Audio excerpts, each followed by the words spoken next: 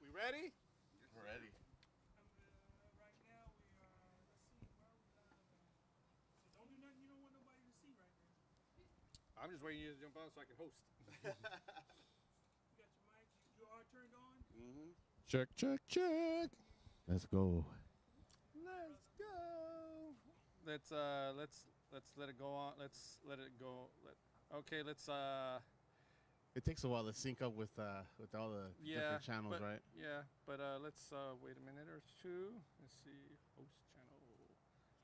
Boom. Oh, you trying to re-host it? Yeah. Yeah, we're on, so you should be able to host it now. I give you time. Go ahead. Okay. Let me know when you're ready. We got it? Yep, we got Okay. Just want to make sure you got it. I'll let you know in a second. People can see you. They can hear you. The executive producer is making faces at me, trying to flirt with me. When I talk to you, No, you listen to me, cabrón. Whoa, we're getting personal here. Yeah. But you know, I said it when she was walking away because she didn't hear me. Are we good? We live? Are we live, Ted? We live? We live? Yep, we live. I'm looking at my phone. All yeah, right. We live. Ladies and gentlemen, welcome to Conversations with a DJ. I am DJ Brotha Reese, and you are? Tay. Oh, I'm Mr. Tay. You're supposed to introduce the guests first, right? He's introducing everybody else. Dude, I might have to do this big. I wish I had an orchestra, dude, to do the introduction for this next guest. All right, relax. This guy's relax. let me see. Calm The down. first time I heard his name was back in the days when right after Cameron Paul left, and he had a mix show on KMEL. What year was that? that was 94. Really? That was 94. Yep. 94. I was at got to KMEL back in 94, but I was only there for 10 months. 10 months? Mm-hmm. And then I made the switch over to Wild. So what made you go to Wild? The format? By the way, my name is Jose Melendez. This is Jose Melendez. He got all serious. What happened? Dude, man, what can I say about you don't this know, guy? you can just read the T-shirt. Read the T-shirt. You guys know this. His name is he's a legendary Bay Area DJ, the longest mix show DJ. Yes. Right? Yes. Okay. Can that Yes. be disputed? No, it cannot be disputed. It cannot be disputed. Because it Rick is. Lee. What's No. up, Rick Lee? I love Rick Lee. We'll talk later, Rick Lee. But no, I've had the longest running mix show in the Bay Area. When Rick comes on, He can defend himself all he wants. No, Right? you know what, man? I'm close to dude. I think that whole the afternoon, the workout, you know, that you started that, right? We started that in Wild, technically right? speaking, this is basically. So I was at KMEL for about 10 months, and you know, at the time, you know. During that time, KMEL was the radio station for a while in the Bay Area, you know, and it was every DJ's dream to get onto KMEL. Every DJ's dream, you know. So you know, I did not become a DJ thinking I was going to turn it into a career. First and foremost, it was just like for all of us, it was just a hobby. Okay. It was cool. So let's rewind a little bit. When did you start DJing? At what age? I got the bug. I got the bug in 89. 89. 88, 89, and that was through one of my best friends, one of my childhood friends. His name was Tim Martinez. Him and his cousins had a DJ crew, and that's how I got introduced to it. High school. That was I was there for the high school. What high school did you go to? I went to Balboa High in San Francisco. So that's how I got introduced to that through my friend Tim and his cousins. And so for whatever reason, it just looked so like wow. I had never seen DJs up close. You know, I'd listen to the radio and hear mixes, but you know, even the school dances, you never really paid attention to the DJ back then. But this was the first time I actually paid attention. I was like, wow.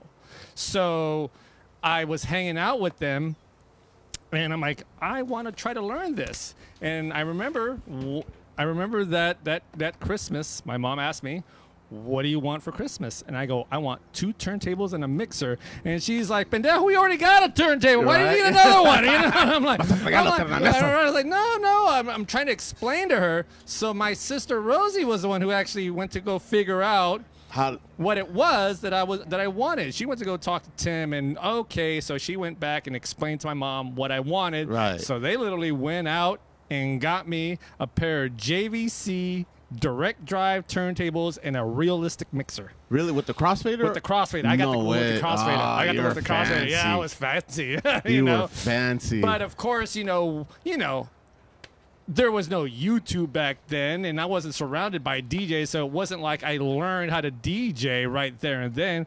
For me to even learn the basic concept of DJing took me over a year, literally over a year, because I'm like, how? I just couldn't understand it. Right. And all the equipment was at my house because we had the most room. Right. So everybody would come over to my house and DJ, and, you know, little by little, I started, oh, that's what that does. Oh, that makes sense. Oh, that's why you throw it in like this. So you got to learn some basic music knowledge, you know, Right. basic music, you know, like a bar. What's a bar? What's a hook? What's a chorus? What's a downbeat? What's a drum kick? Do you play instruments or Nope, you have no musical nope. training? They just kind of picked it up all along. And, you know, me and my boys, we started up our little DJ crew, and we started, we just started DJing, going out there and making our little money. And we finally raised some money, and we got some techniques. Oh my goodness. I remember we went to Manor West in Pacifica to go buy our turntables. Wow. Okay, we went to Manor West. How much you guys paid for the 1200s? It was definitely about. It was close to 1,000. Really? Yeah, they were pretty expensive. They were always been expensive. You I know? remember one time they were like $350 a pop. Yeah.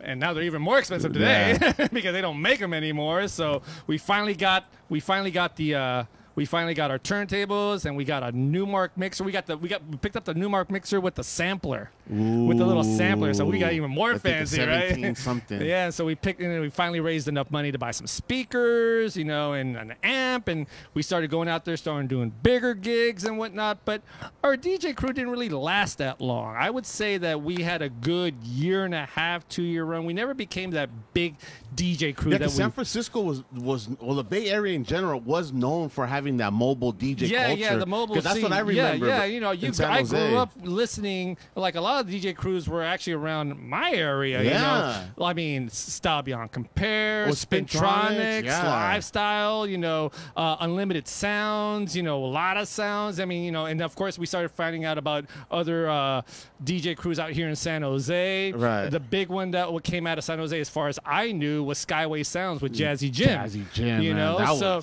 so we never became that, which was fine because right. As time went on, my crew kind of started to break up.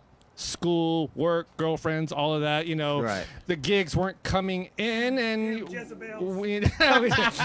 we stopped doing gigs. But the DJ equipment was still at my house Nice. because, once again, I had the most room. Right. And my mom was cool with it. She let you guys play music? Well, my mom was cool with it. My mom passed away about 7 years ago. Actually, tomorrow is her 7-year anniversary man, that she I'm had sorry, passed brother. away. And but my mom was cool with. My mom was really cool with it for the simple fact that I was home. Yes. And if we did our gigs, she knew where I was at. Right. So my mom had no problem. She knew I wasn't out there doing God knows what with God knows who. Right, She completely supported it. And she's like, and at the same time, she's like, if this makes you happy, do it. Right. Because I know where you're at. Right. So I didn't know that. Right. But I'm like, Mom's cool with it. All right, great. So, and so now I'm making my little mixtapes, and I'm listening to Kaniel, and I'm, but it wasn't anything that I expected to continue, because now I'm like, okay, now I'm out of high school. All right, school, work. What year you graduated? I graduated in 88. 88. Okay, 88. cool. I graduated in 88. So for the next couple of years, I'm trying to find myself. Technically, I'm still kind of finding myself. But, 30 plus years later, I'm still trying to find myself. So, but I was, and all of a sudden, I'm now starting hitting the clubs. I'm starting going, clubs. I'm going to city nights and everything. And, as I'm getting closer to 21 and, being 21 and over and whatnot, it's like, Tim, one of his cousins, Mikey's like, hey, use my ID, fake ID. I'm like, I gotta get in with a fake, with this. This doesn't even look like me. He's like, oh, let's mess it up a little bit. Let's throw it in the washer and dry. So the very first night, 21 and over nightclub that I went to was this club called Club Mirage in San Francisco. Club Mirage. Tate, do you remember Club Mirage? Yes. Yes. Yeah. It was. Yeah. Do you remember Club Mirage? Were you old enough to get in Club Mirage? Club Mirage? I don't know. Graduated high school 2000. Oh, okay, yeah. So Remember, Eddie's like 10. I look like I'm 48. Ladies and gentlemen, we gotta give it up, man. I got introduced to our wonderful chefs, Chef Eddie, Campos, Eddie. and Chef V. What's up? Hey, turn on your mic, man. Put yourself Turn it. up, See, there we go. dude. It's already started. Hey, we already started. We're All getting right, excited. all right. The Technical stories, difficulties, the great. stories are gonna be rolling, Yes, man. we- So, we- what do you got planned for us? What you guys? What you cooking, man? Well, today we're doing a little bit of Asian Latin fusion. What? So we're gonna start off with. We like Latin Asian fusion, yeah. boy. You know- Let me tell you, Right. we like that. So we got today is that we have some spring rolls, but we made them like a ceviche style, right? Ooh. So it's gonna have your cucumber, your jalapenos, your Uh-huh. cilantro. It has some shaved onions, and it also has Nice. noodles wrapped in rice paper. So Nice. All right. yes, sir. Wait, big shout out to everybody on my on Twitch. I see you guys. I can't really converse with y'all because we talking, but everybody up, on Twitch, family? thank you very much for tuning in. Appreciate Yes, y'all. thank you, all right? thank you. I see y'all. I love your community, man. They're great folks, and a lot of them are our friends from back in the day, man. Yeah, absolutely. So you're making these spring rolls. Hey, I know before we started the show, we had actually we did a shot. And what was that shot that you made? Oh, it was amazing. Oh, that was our Paloma shot. The Paloma shot. Oh, And yeah, it had a little bit of Spanglish asadero. Spanglish On the asadero. rib, we made a little bit of sugar spice and everything nice with habanero. Had a little, had, Bring that to the camera. had a little This kick is to one it. of our sponsors right here. Had a little kick Spanglish to it, man. asadero. Had a little kick. A little ha! A little ha! I was like, hey, You guys hey. got to definitely support them and check them out. You know, this is a wonderful company. They're based out of California. Latino on, bro. Latino on. Let's go. You know Let's what do I'm it. saying? Órale pues. Órale pues. Panamanian, man, put that on it right there. Good. So since we're talking about Latina owned real quick, Yes, sir. I could actually do something. Yes.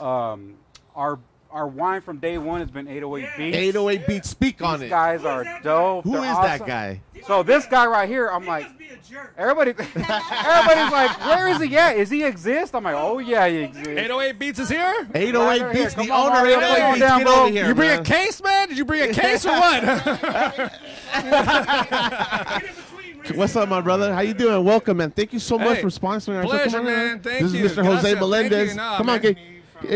Day one, bro. Get on the mic. Thank you, thank you. Tell us, Yeah, let's talk about the wine, man. It has an interesting name, 808 Beats. Only DJs and music lovers.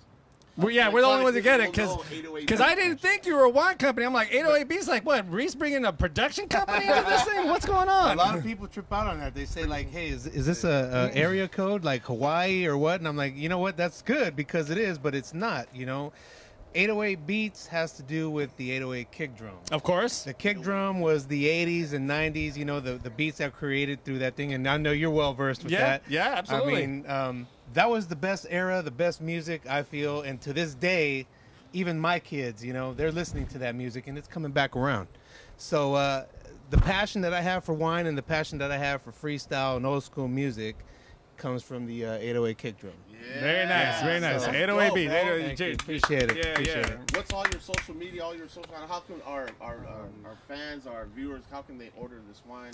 Online at 808 Beats Wines, and that's Beats with a Z. Okay. Wines.com, or you can follow us on Instagram. I have a link on there as well at 808 Beats Wine, as well with the Check Z. it out, people. Check it Yeah, out. Facebook 808 Beats Wine. Check it out.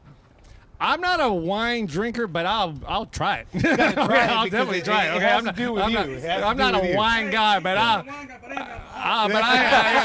will try it. Just FYI, You know, right? I do want to give a shout out to Angel of the original Cover Girls because she allowed me to put her on What? the bottle. Yeah. What? So yeah, Angel, her husband Latif, very good people. What?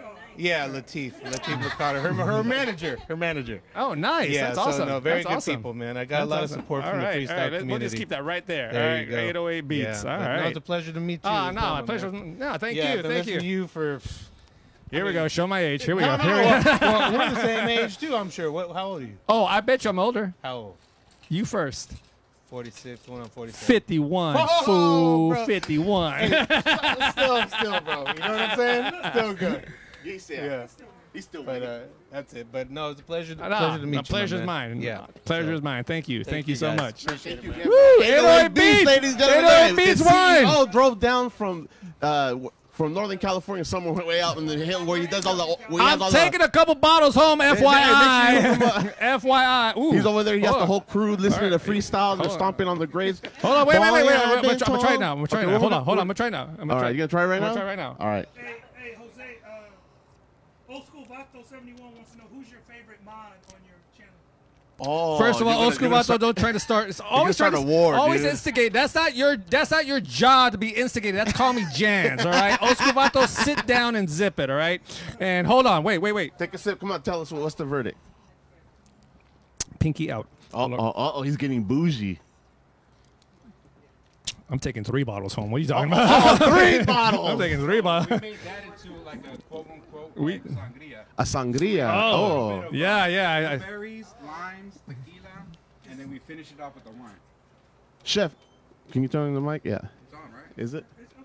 We good now? Can we good? Okay. Do me. Never Can turn we it repeat off. that one more time? Okay, yeah. So what it's gonna have, has blueberries, lime, a little bit of tequila, and then the Okay. rest is all 808 Beats wine. All right. What I like about 808 Beats wine is that the flavors are awesome, but if you want to do some special drinks with it, which we have done all across the show, Yes, it absolutely. just turns out perfect. It's my favorite mixer for any kind of wine whatsoever.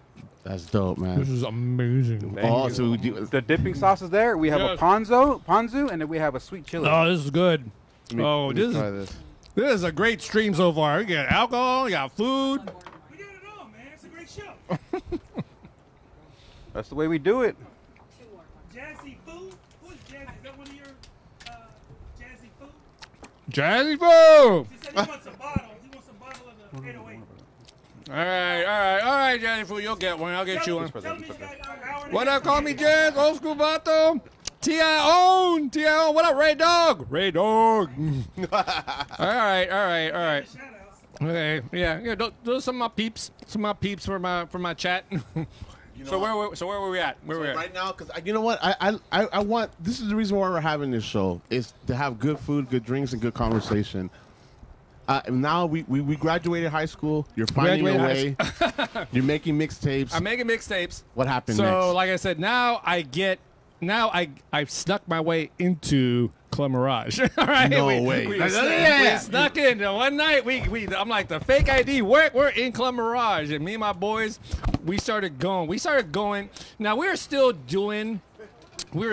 like a DJ crew at the time. Right. So, if we weren't gigging, we were at Club Mirage. Okay. We stopped going to City Nights. I'm like, why are we gonna go to City Nights? We can go to Club Mirage and drink. Right. You know, I mean, and we were going there so often. Of course, we became regulars. So the door guy got to know us. But then I so didn't he's like, we don't ID. We don't need no ID. We started going in, right? Who was the So resident at DJ? the time, a resident DJ was this is the one, the Bionic DJ, Dr. Randy Wong. He was the resident DJ. Really? I Yes. heard of that name. I Yeah, never heard him play. Yeah, he was the one. Now that we have become. Did you just drop your party foul? And I'm the one who's drinking. Anyways, so what had happened is that another DJ came in to do Friday nights because Randy actually got another gig, and his name was Mark Escalante. And this is where things change and turn for me. Okay. So In what way? so we got to meet Randy and we got to know Randy. And then, of course, when Mark came in, we got to meet him because, like I said, if we weren't gigging, we're at Club Mirage week in and week out. We got to know the staff; they got to know us. We just came out to party and dance and all of that. And the majority of the time, we're hanging up at the DJ booth. Now, the DJ booth was up on the second floor, and Club Mirage had the lower section. Right. So so we would always hang out upstairs near the DJ booth, right? Best view. You know, exactly. And then we got to know Mark. And then there was this one particular time where we had a bunch of gigs back-to-back weekends. So we went, did our gigs, and then a few weeks back, we're back at Club Mirage, and Mark comes up to us like, where you guys been? Where you guys been? And it's like, oh, we had gigs. And he's like, what do you mean you have gigs? I'm like, we're DJs. And he's like, really? You guys are DJs? This whole time, I didn't know you guys were DJs. Like, oh, yeah, we're DJs. You know, we got a small little crew, blah, blah, blah. And for whatever reason, Mark and I started talking, and he's like, hey, I want to hear one of your mixes. I'm like, okay. I mean, I wasn't thinking anything. I was like, okay, I guess. So, you know, I went home and Made him a cassette tape. popped the cassette in, made the mix, went down, and the following day, I'm like, here you go. You know, young and dumb, didn't even know better. Right. He's like, he wanted a mix. I made him a mix. You know, I'm thinking whatever. Okay, here you go. What was on? Do you remember the mix? Hells no. No. Okay. Hells no. I just made the mix. And then a few weeks later, like I said, we didn't go back to Club Mirage because we had gigs. Right. And then when we finally came back, and I didn't write nothing on the cassette. My name, my number, I didn't write nothing. Nothing. I just, here you go. You know, here you go. So he didn't know how to contact No, you. exactly. So we finally came back, and he's like, at the end of the night, he's like, hey, Jose, I want to talk to you. I'm like, yeah, what's up? He's like, I heard your mix. Oh, what'd you think? He's like, it's really good. I'm like, really? Oh, thanks. All right. Appreciate it. And I was like, let me get your number. I'm like, so I gave my number. Didn't think anything of it. Did not think anything of it. A couple weeks later, this is where I feel in my life changed. In this particular moment, I get a phone call. Hey, Jose, Marcus Galante. Hey, Mark, what's up? Blah, blah, blah. We're just talking. Question, you guys are working this weekend? You work Friday? You working Friday night? I was like, no, we're off. So you know where we'll be. You know where we'll be. He's like, cool. He's like, cool. Bring a set. Oh. Set of what? Bring a 30-minute set. 30-minute set of what? He goes, a mix. He goes, bring your records. Bring a 30-minute. Put a 30-minute set together. Bring it to come Friday. And I'm like, what are you talking about? He goes, It was not clicking. None of this was clicking. And he's like, I'm gonna put you on. No way. What do you mean, put me on? He goes, Jose, I'm going to put you on. I want you to come and do a 30-minute guest DJ set at Club Mirage. It took me a second to really grasp what he was saying. You didn't hear the No, exactly. I'm like, are you serious? And he's like, yeah, I'm serious. Now, why is this so... And even in today's standard, it is very rare for any resident DJ, and I mean any resident DJ, to give some guy that he just kind of knows a guest set at his residency in a major nightclub. Speak on it. It is unheard of. It is completely unheard of. Like, the only time a guest DJ will come is if it's hired by the club or the venue. But for some DJ to basically call and say, hey, I want to put you on, not only that show me that he was, one, confident in knowing that I would never be able to take his gig, but for whatever reason, he felt he needed to do this. That's and to this very day, I am beyond grateful and beyond humbled that he even had the thought of, hey, I'm going to give this guy a guest spot at my club, at my residency. I got to ask you, what year was it? Because I want to know the feeling of the music that you were playing. It's got to be in the early 90s. This was 91, 92. So like, show me love, push the feeling. Yeah, so at this point, I call my boys, and I'm like, and I go, can I dip into the DJ fund? Because I need to buy some records because I'm doing a guest spot at Club Mirage Friday. And my boys are like, what? No what? way. How much you need? Here, take the whole fund. Here. I'm like, no, I don't. I basically got off. I took a couple of days off work. I went record shopping. I mean, and back then I probably spent $100 in vinyl, and even in the early 90s, that's a lot of records. That's a lot of records. $100, you know. And I went home and I started putting, my mix together. And then I'm like, okay. And then, I got one of my milk crates. Yes. Put the milk crates, right? And, and put my headphones. And that night we get to Club, that Friday night, we go to Club Mirage, and I'm calling everybody. I'm going to be at Club, I'm doing a guest set. Come down. And we get there. I get there, and, we're like, okay. And I go up there, and looks like a movie. It was. And he's like, okay, I'm going to put you on at midnight. I'm like, oh shit. He's going to put me on midnight? Midnight, dude? He's going to put me on at midnight. Dude, you got your cherry pop at a major club in San Francisco at midnight. At midnight. Oh, my God. Okay, go ahead. Sorry. And then, I finally get up there. Did Reese just touch Not, Dude, this is dope. Dude, go ahead. Dude. So I finally go into the booth and I'm getting the milk crate. with the milk crate, and I'm pulling out the records and whatnot, and I'm stacking my records up Yes! there. I'm stacking the records. I'm like, all right, I got my set. And he's like, you ready? I'm like, yeah, I'm ready. And this was the very first time that he ever cut out the music to make an announcement. First time, it's like he kills the music. I'm like, holy shit, he kills the music. And it's kind of like dead silence because the crowd's like, hey, hey, hey. And I'm just trying to pick up the needle. Oh, and I can't even pick up the needle. I can't even pick it up. And he's like, he grabs the needle. And you all right? You good? You good? I'm like, yeah, I'm good.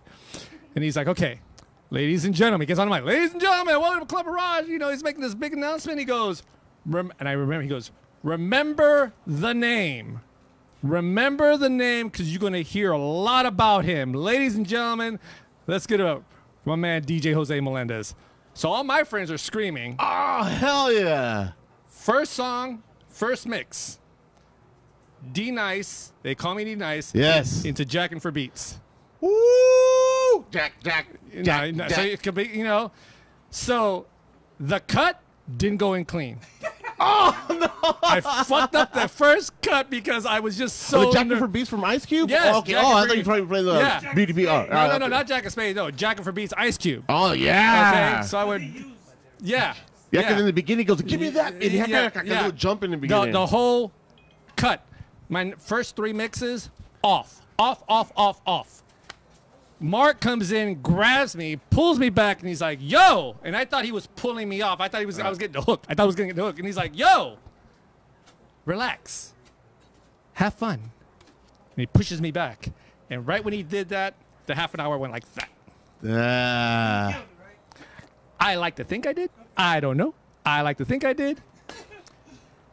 After that, he calls me on Monday, and he's like, yo, whenever you don't have a gig, because I thought you did a great job, bring a set, and I'll put you on. Really? Yes, he continued to put me on That's if I didn't have it. sick. So Mark Escalante, I love you, brother. To this day. You hear that, Mark? You are he's one of the key people why I'm standing here today. That's dope, bro. Yeah. That's dope. You know, like you said, in those days, we didn't have YouTube or social media. Nope. I remember befriending Jazzy Jim back in the day when he used to come to all the high schools and DJ, you know, and I would just like want to help him carry the records or the speaker and just ask him questions, or you know, eventually, you know, he would end up working at Upstairs Records, you know, Right. and just to hear him, you know, practicing doing his shit, and then to give, you know, to take time and give you advice, you know, not too many people do that kind of stuff, you know. Now I think Yeah.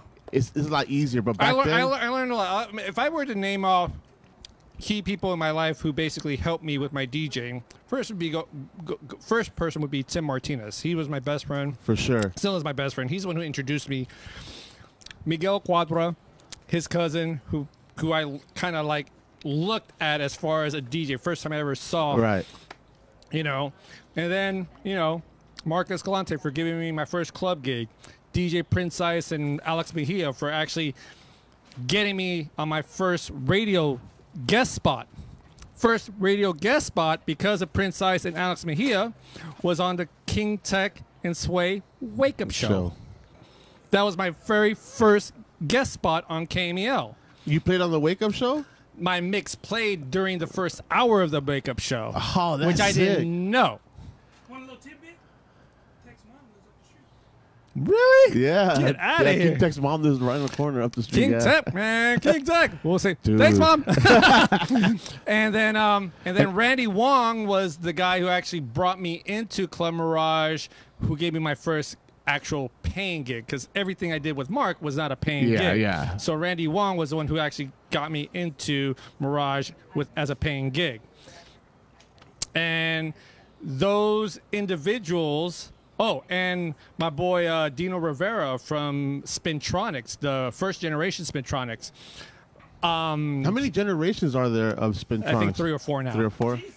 So, yeah. Yeah, because they started in the early 80s, yeah, dude. so Dino Rivera from first generation Spintronics, he really helped me with basically helping me solidify my technique and mixing, I guess, genre formatting. I learned a lot from all these DJs. I learned how to read crowds from Mark and Randy. I learned just basic mixing from my boy Tim and Mike and Miguel. And so, all these little key people in my life is why I'm still here. That's so dope, dude. Yeah. Because when I met you when I was at Wild, it was just so dope to see you do your mixes. And what I loved about it, you would record it too, and then whoever won the contest. Oh yeah, and yeah, at the end, I'm like, what are you doing? And you're like, I'm recording your mix. That was Renee Taylor's idea. Was sick. She's like, Jose, can we record the mix? I'm like, yeah, I guess. She goes, yeah, we're just gonna give it away with whatever other prizes. I'm like, oh, okay. Not thinking. Dude, that's huge marketing, dude. Right, exactly. So what a way to build your fan base. Exactly. So I would just basically pop into tape. I would record it, then I would give it to the intern, and then they would basically ship it out. Yeah, ship it out. So we did that for a while, and then. Of course, eventually I started putting out my mix CDs and things of that nature. So, yeah. Dude, that's crazy, man. That's what a history.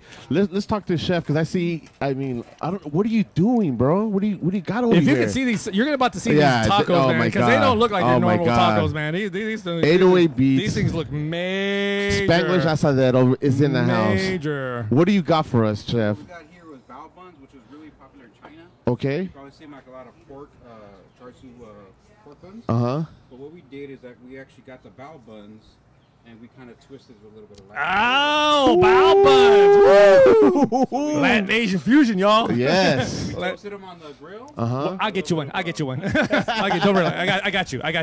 Let's take care of the tech guy. Let's take care of the tech guy. Let me see it on the camera. You want to see it? Look at that. Latin Asian fusion, people. Look at that. Is it amazing? That looks amazing. Dude, that looks good, man. That's for you. The char siu chicken. Who's looking out for you? Which is really popular in China, but we did it with a little bit of Mexican flavor, the pico de gallo. Gracias. Oh, I like We did that, some bro. aguacate. Yeah, can I get a napkin over here? Because it's about to get messy. Oh, my God. All right, so why don't you talk for a few minutes while I Yeah, my yeah, face? I want you to take a bite. Because, you just... Hey, one of my... I have a cool ass memory walking into DV8. For those of you that are we got old stories enough, about DV8, boy. It was a Saturday night, and I remember walking in there with Albert Campo and all, the San Jose crew. And what I loved about the main room at DV8, they had the communities. Remember back in the 90s, the communities were the shit. And I remember you playing, I think it was the EFX track, Is It Like My Dildo? Let me stop you right there. It wasn't a Saturday night. No? Was it Saturday or Friday? Friday night. Friday night, okay. Friday night. But you were playing in the main room. I was playing main room on Friday nights, and then I was up on the second floor on Saturday nights. Wait. Y'all just gonna skip over the fact that Reese said dildo just now. Ain't nobody. That's the name of the song. That's the name of the song. Is It Like My Dildo by DJ EFX. And yeah, that's nothing to us. Maybe for you. Maybe. As a man, I'm just not blurting out. Dildo. But that's the name of the record. Okay, if you say Dildos, vibrators, vagina, penises. Let me know when you start getting uncomfortable. Three-ways, bondage. Dirty Sanchez. Bukkake, menage a trois. hang out at the power exchange, It's still open. I know that. Is it? Oh, how would you know, Mr. Righteous? Because Mal was talking about it on Mel, why would you been there? He was talking about it. I'm sorry, but the production guy, he's not on the adult level right now. We're all adults here. We're all Dude, adults. this looks all right? so good, man. This is so good. Hey, Chef, I know you've been traveling a lot this past week or a couple weeks. I know you were in Los Angeles. You're out there, right? I was Doing in big things. LA cooking for all these companies I cook for are all billion-dollar companies. Okay. So Oh, must be nice. right? There was one in LA. There And then was he cooks for the $2 show. right? There was one in Arkansas. Uh-huh. I got New York coming up. I got Texas coming up. And of course, I got here in San Jose that I kind of do too with my main job. Yeah, that's dope, man. I'm loving it. It's an experience that I never thought I'd be able to have, and I'm blessed every single day. Congratulations, man. That's Thank you awesome. very much. So when you go out to the other areas, you go taste the local cuisine, like what the flavors, like, you know, do you go try to taste their vegetables or, you know, I try to carne or taste meat? everything, and I'm a big history junkie. Oh, that's dope. history. Like when it comes to music, I'm music junkie, food junkie, and history junkie. So whenever I hear about history, I love it. I soak it up. So like I was telling you guys earlier about that place in Arkansas, Right. where they had like it was 1941 when they opened, and then they had a whole little separate restaurant, underground restaurant for all the black people. That's crazy. And it was cool because I was like, wow, this is just amazing to even hear that, like Right. to be part of that, to be in the same building. Right. So it was just a great experience that I got to do. So things like that I would rather do that than go to like any five-star restaurant just because of the history there, right? Yeah, no, I mean, roots, right? Exactly. You gonna finish your dildo story or what? Yeah. No, but yeah, but I just You're remember walking you, to the club. you- I want to know how the story ends because so far he starts the stories and he doesn't end them. And that's irritating as hell. So you walked into the club. and then I'm we playing. got drinks, but I just remember that whole night you were just playing. I mean, that era, man, in the 90s, I mean, the records that came out, right, with just the energy. That's when everybody would dance. You would dance. I agree. I miss those days. But it was cool, man, just watching you work the room, man. Because I think there's DJs that don't know how to work a room. And when I say that, I mean the music and the lights and the vibe has to go together. There has to be a certain energy in the room. You know, you and I can play the same record, but the way we present it, it's a feel. It's a feeling. I agree. And this is where I basically give a lot of credit to Randy and Mark because, like I said, my first club experiences were through them. And Randy especially, as fast as he would talk sometimes, because I'm like, slow down, what did you say? you know, he was really specific on helping me read a room, and it took me such a long time to really comprehend reading the room. And he's like, you know, because he was the first one to teach me how to, hey, when you have to basically kind of like break your night down. You got your opening, you got your peak, and you got your closing, and this and this and that, and you know you got to learn how. You got to sense when the crowd is getting tired. You got to sense when the crowd is ready. You got to learn how to drop certain songs at certain times to get the ultimate reaction. Right. He's like, you got to really. He goes, don't be just up here looking at the turntables and mixer. Right. Literally look at the crowd. Right. And in the beginning, I'm like, I am looking at the crowd. You're not looking at the crowd. You're looking, but you're not really looking. And I'm like, man, stop with all this backward ass talk. But one day, one night, you know, that I had this one night where I was just dropping all the hits, just hit, no reaction, zero reaction, no reaction whatsoever. And also, I'm just kind of looking at this crowd. I was like, okay, well, I'm dropping all the hits, but no one's really reacting. Let me try to play something different. That was it. Nothing. Let me grab this. No particular song. Right.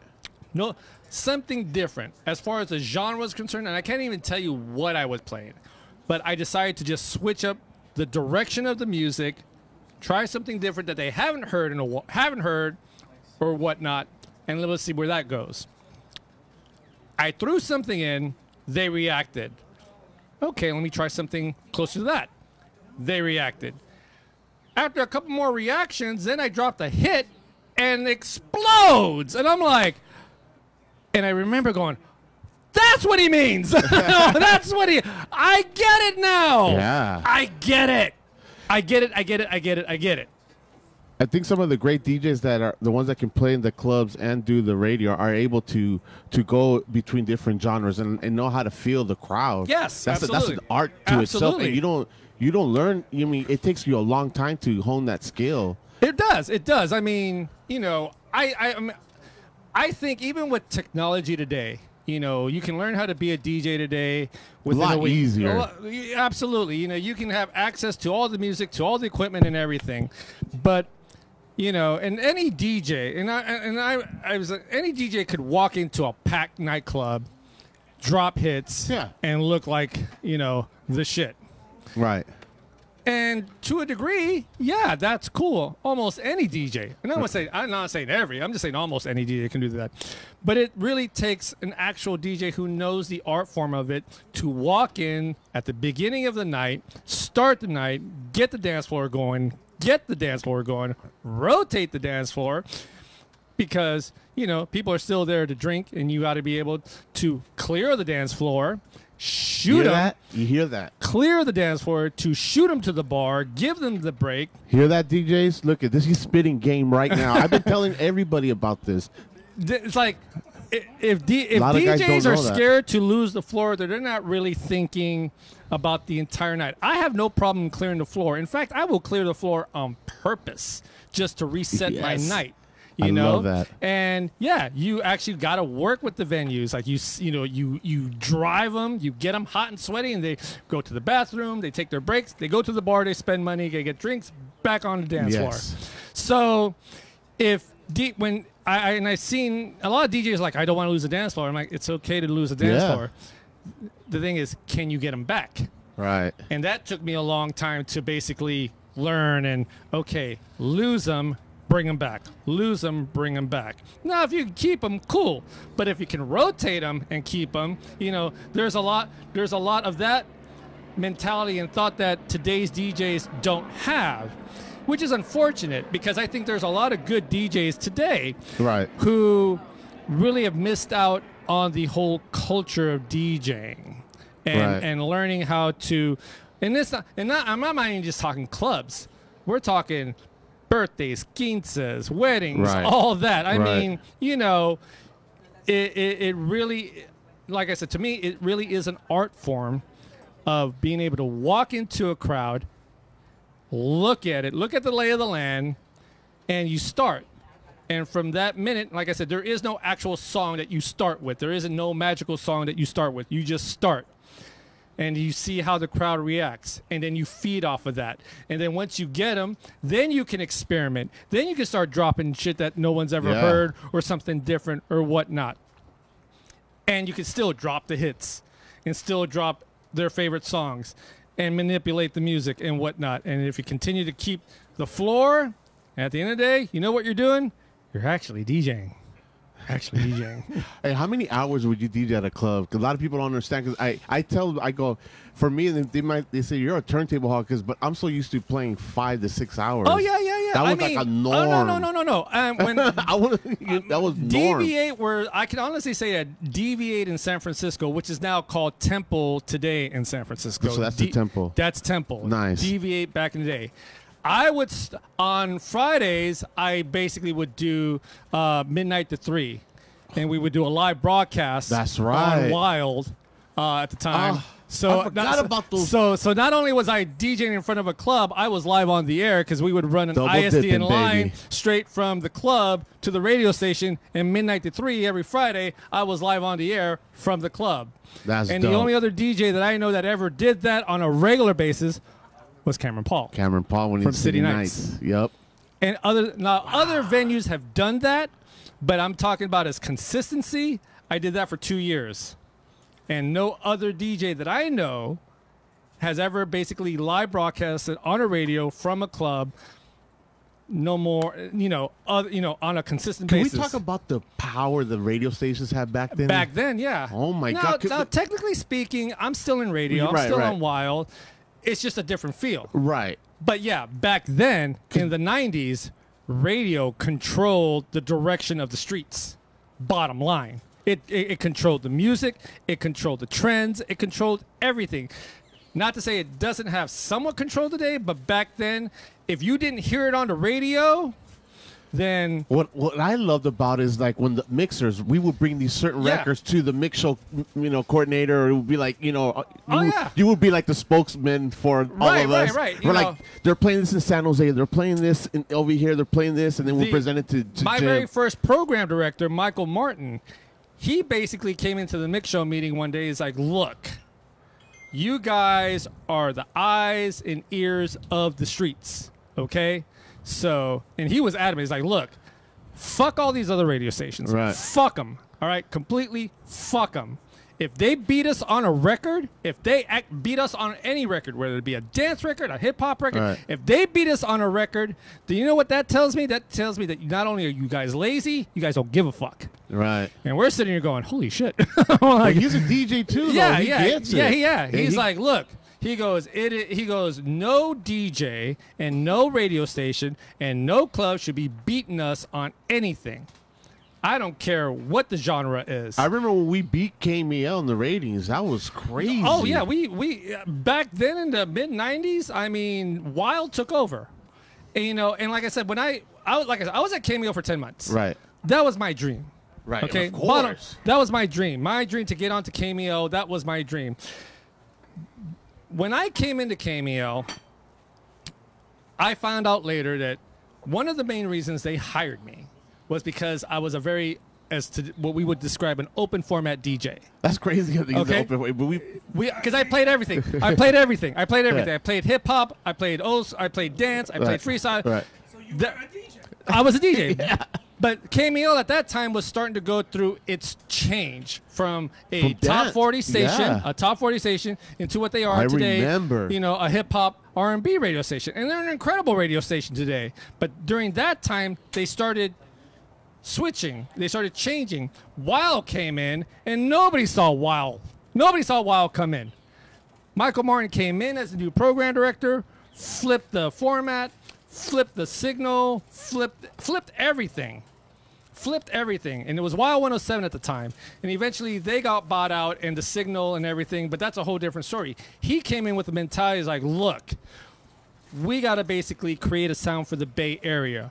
All right? We have to create a sound for the Bay Area, and this is ground zero. And you guys are basically my soldiers. You got to go out there. So he was a great motivator. And at that time, I'm like, fuck yeah. So, we would go, like, every DJ who was in the mix show. All right, if that's the goal, then we were hitting the record stores 3-4 times a week. Looking, just pulling out records. I would go to clubs. Looking. I would just try to keep my ear out. And it was almost like whoever would come to the mix show meeting with a new record and beat somebody, it was almost like a contest. It's like, what'd you find this week? What'd you find this week?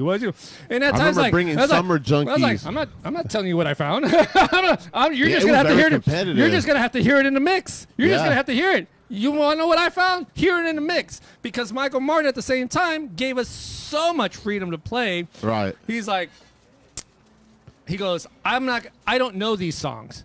Is it hot? Is it hot? I'm like, it's hot. And I like to think that if I had 5 records, 4 out of 5 were the ones got into mixture rotation. I like to think that I had a very good average of bringing songs and music to the table. So, and there were times where I did hold out. Every DJ in our mix show meeting held back records because I didn't want you to be the first one to play it. I was like, no. What'd you find? No, I didn't find anything this week. Come Monday, I would go to the record racket and then start playing it, and all of a sudden, everybody, like the private line would be like, What's that? What is Jose playing? What's Jazzy playing? What are they playing? And then I'm like, good old days. And Renee Taylor, St. John, they get on the air and basically play, name the record and whatnot. And right when we hear the record, we're like, fuck, gotta go to the record store. Hey, you got this record? Hey, you got this record? You have to get it because the whole Bay Area will jump on it, right? Yeah, and after a while, we all started playing nice, and we were being cool with each other, and like, all right. But every record store in the Bay Area waited for what we dropped. Not any other radio station, what Wild dropped. If Wild dropped it, those records were being sold left and right. And I remember when I was working at Ultrasound Records in San Bruno, I worked for a record store. Shout out to my boy AJ, DJ Ajax, and his brother Robbie. Right. I worked at Ultrasounds for a little under 2 years. And, this is right. And I started working there right when I had made the switch from KMEL to Wild. Okay. So now I'm working at Wild. I'm working at Ultrasounds. And we're sitting there. And in the beginning, I would come back from our mix show meetings. I'm like, yo, AJ, we need to buy some. We need to get these songs. We need to get these songs. We need to get these songs. And he's like, well, I don't know, man. I don't know, man. AJ, just trust me. And after a while, after every mix show meeting the next morning, he's like, what do we need to get? What do we need to get? I'm like, we're going to be playing Bucketheads. We're going to be playing The Juice. We're going to be playing Is It Like My Dildo? We're going to be playing all these songs. We're going to be Artie the One Man Party, Angelina, Boom Boom Boom. All that. And he would call his distributor. It's like, yeah, I want to order 4 cases of this, 3 cases of that. His orders would start really small, but after a while he's like, I want 5. How many cases of this you got? I'll take them all. And the distributor was like, really? Really? He's like, yeah, we'll take them all. He already knew that. And literally, it would take a truck to go over there, pick up 30 cases of records, bring them back to the set, and look, come Thursday, Friday, Saturday, Ultrasounds was packed. All the DJs buying the music for the weekend. Because of the simple fact that I kind of had the inside track. Yeah, right. And the record guys, the distributors were like, "Yo, man, I can't give you all my copies because all these other, I got my other clients." Right now. Well, okay, well, we'll leave them one case. Right. We'll leave them one case. Not a biggie. We're just and AJ finally realized. Him and his brother finally was like, "Okay, Jose, what do we need to buy?" And I would bring him our mix show list. The grid. All this. You see that? Get all this. Scotty Fox said nobody outsold us. Yes, Scotty Fox. Hey, Scotty Fox worked Scotty there? Fox worked. He worked at Ultrasounds when I left. Because I eventually got so busy with Wild and my clubs and whatnot, I couldn't do it anymore. I'm like, I'm busy now. Right. Because I finally got offered the workout at noon, and that really took a lot of my time, so I left. So they brought in Scotty Fox. Well, Scotty also did the Scotty Fox was with Wild. He was with Wild, but he also did Top Secrets. Yeah, he did. Dude, those things saved my back. Scotty Fox, incredible editor of all kinds. Fucking badass. Hey, Scotty I'm Fox. gonna have you next on our show, Scotty. I'm gonna hit you up, bro. You're next, bro. We gotta get Scotty him. Fox. Love you, bro. Yeah. So yeah, no. at one point in the Bay Area, no record store, and I'm talking even Tower Records. I'm talking nobody outsold Ultrasounds because of the simple fact that Scotty was working with Wild. Right. I was there, and I still had. I'm like, I would still, even when I wasn't working at Ultrasounds, I'm like, oh, AJ, order these, order this. Here's the mix show list. Dude, we controlled it, and I think the mix show definitely helped build Wild to what it is today. Yeah, because to me, when up and coming in San Jose, that was the goal was to become a resident DJ at a club, have a mix show on a radio station, right? That was like the dream. And then to work at a record store, oh my God! I went the other way. I worked at a Guitar Center. But I didn't work at a record store, so that must have been fun, man. Working at Ultrasounds also was very pivotal for me. You mean a lot of heads, right? I can imagine. Well, yeah, and at the same time, just musically, I felt I was ahead of the game. It's delicious. Sorry, I'm talking with my mouth full. But, yeah, I felt it was very pivotal for me because I felt I was ahead of the game. It did pay off because I went from basically mixing 3 nights a week to every night. Every night. I remember a good 3-year stretch where I maybe had... the only times I actually didn't work was when I was going to the Winter Music Conference in Miami. Wow, other than that, if I wasn't DJing, I was at the radio station. And if I wasn't at the radio station, I was home sleeping. And if I was home sleeping, then I'd be I'd be recording. There wasn't a moment, I would say, between 95 and early 2000. I can honestly say I don't think there was a time I wasn't doing something right around my at this point what I finally realized it was my career. Yeah, it's like this finally turned into a career. I went from DJ is kind of cool, this is cool, this is my livelihood, because for the very first time in my life I actually felt I'm actually kind of okay at this. Not good, I know good DJs, I know great DJs, I know incredible DJs. Me, I'm like, I'm not too shabby. I can actually make this work. I can actually make a living out of this. I mean, it's been like 3 decades, I mean, right? It's been like over 30 years, right? Ultrasounds was technically the last, as you want to call it, 9-to-5 job I ever had. Wow. Okay, that was the very last 9-to-5 job I ever had. I have basically been DJing and making a living off of DJing since the mid 90s. Wow. So when the pandemic hit, how did that? I mean, how did that? Ooh. You know what, man? We'll talk about the pandemic. I really got to look at this. Wait. What do you got on? What is this? What is this, man? The What? audience is requesting a closer look at what Eddie's doing. Oh, okay. Eddie. Hey, hold on. Let me bring this. This is kind of amazing. Can you see that? Can you see that? Look at that. You see that? You see that? Okay. Please explain. Explain what is this? So, with our company at Huevo Food Creations, what we like to do, we like to play with our food. So we actually always make homemade tortillas, different flavors. We've done poblano, jalapeno, we've done turmeric, we've done jalapeno, or we've done Fresno chili, but V actually has mastered his tortillas better than I have. I'm not gonna lie. So what she did is, what's the one that you did on there, V? Oh my God, so good. So she did like a gochujang tortilla with sriracha inside the tortilla, and then we have a bulgogi marinated short rib right there. And then on top of that, we have some pickled carrots and jalapenos, kind of like you find in your actual banh mi. And on top of that, we have Spanish pickled onions right on top of that. So it's got a whole lot of different flavors going on. A little spicy, but I'm good. I'm good. All right. I'm all right. The tortilla is what's giving it the spice, believe it or not.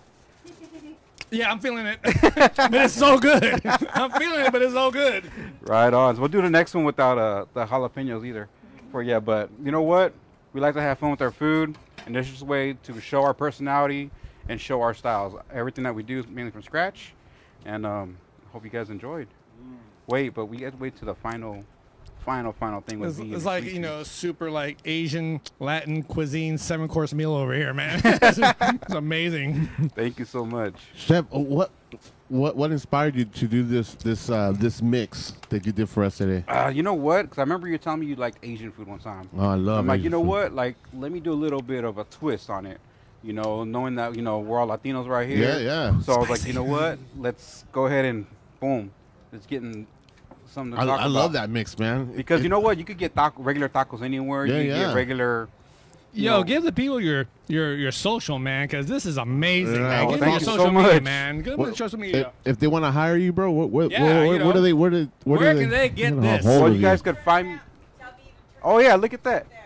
He's got the Huevo Food Creations. Huevo Food Creations. I'm on Instagram. It's kind of a long _, but you guys could find me. I'm all over the place. I'll tag them. Don't worry. Yeah, I'll thank tag you 'em, so I'll tag 'em, much. I'll tag 'em. We have the links on the it's all good. on the show as well. We'll tag them. There you go. Hey man, this is delicious, bro. It's amazing. It was so good. So no extra spice. Oh, okay. You gotta try it with no spice. Yeah, no spice, man. I know I'm Salvadoreño, but man, You're Salvadorian, bro. That's That's right, right. man. Yeah, he's a Oh, good. papusa like me, bro, and my He emotion. actually made a quesadilla, like dessert last time. It was off the hook. It was bomb, bro. Now that hot chocolate cheesecake was the bomb. Yeah, it's real good, people. It's real good. We do. Next time I gotta make you. You had my pupusas before. Mm-hmm. They were vegan too, right? He made vegan pupusas and they were delicious, man. You Texas pupusas, Reese? Yeah. We'll say that on air. Yes, we did, and I'm okay with it. It's cool. Oh, Jose, did you like the 808? The beats and wine? I'm taking a couple of bottles with me. Hello. Go. You got a case? Don't be threatening me with a good time, man. Well, then, I'll take the case, dog. Hey, maybe you could drink it on your Friday show. Yeah, yes. I'll take a case. Seriously? I'll tag the fuck out of you, too. I'll tag the fuck out of you, man. 808 beats. Followers were asking, they wanted to know what you thought of it. Hey, you know what? 808 beef, whoa! Whoa, 808 beef, whoa! What you talking about? 808 beef, whoa! Look, right. I got the name. Endorsed. I mean, getting paid for it too. I mean, that's love. That's love endorsement right there. Right? 808 beats, fool. You know what? Record. Every time I hear it or I play it, it reminds me of that time that we're at Wild together. Was that Selfish track? I remember you used to play that. I love that song. That reminds me of you. That's where I learned it from you. Story. You want Seriously. a story about Selfish? I love that. Let's talk about how you bring it on to the mix show. Cause that was that a modern record? No. I'll tell you exactly. So I want to know. the name of the song is called Selfish. The name of the group is called The Other Two. The Other Two. The Other Two. All right. So it wasn't me. It was not me. DJ Please. I associate that record with you. I didn't know that was... No, well, see, here's the thing. So... What's up, Please? DJ Please. That's our or as brother. I like to call him, Por favor! What up, Por favor? They used to confuse Please and Reese. Brother Reese, I remember. I'm like, no, I'm not Please. I remember this. I'm driving home from the club one night, and I got the big show going. Yep. And I'm driving, and I hear this song come in. And I'm like, okay, and I'm listening. And I'm listening to it. I'm like, this is a good song. Right. Not like, oh shit, what's that? I'm just like, this is a good song. And as I'm listening to it, I'm like, this is a really good song. This is really okay. And I'm waiting to hear who's in the mix. Mm-hmm. And I'm waiting, and I finally hear the sweeper in the mix with DJ Please. I'm like, oh, please. You know. You got to call the hotline? I'm calling him. I'm calling like, because like I can pull out my cell. It's like, hey, at this time, it's like every DJ's awake at 3 a.m. Yeah.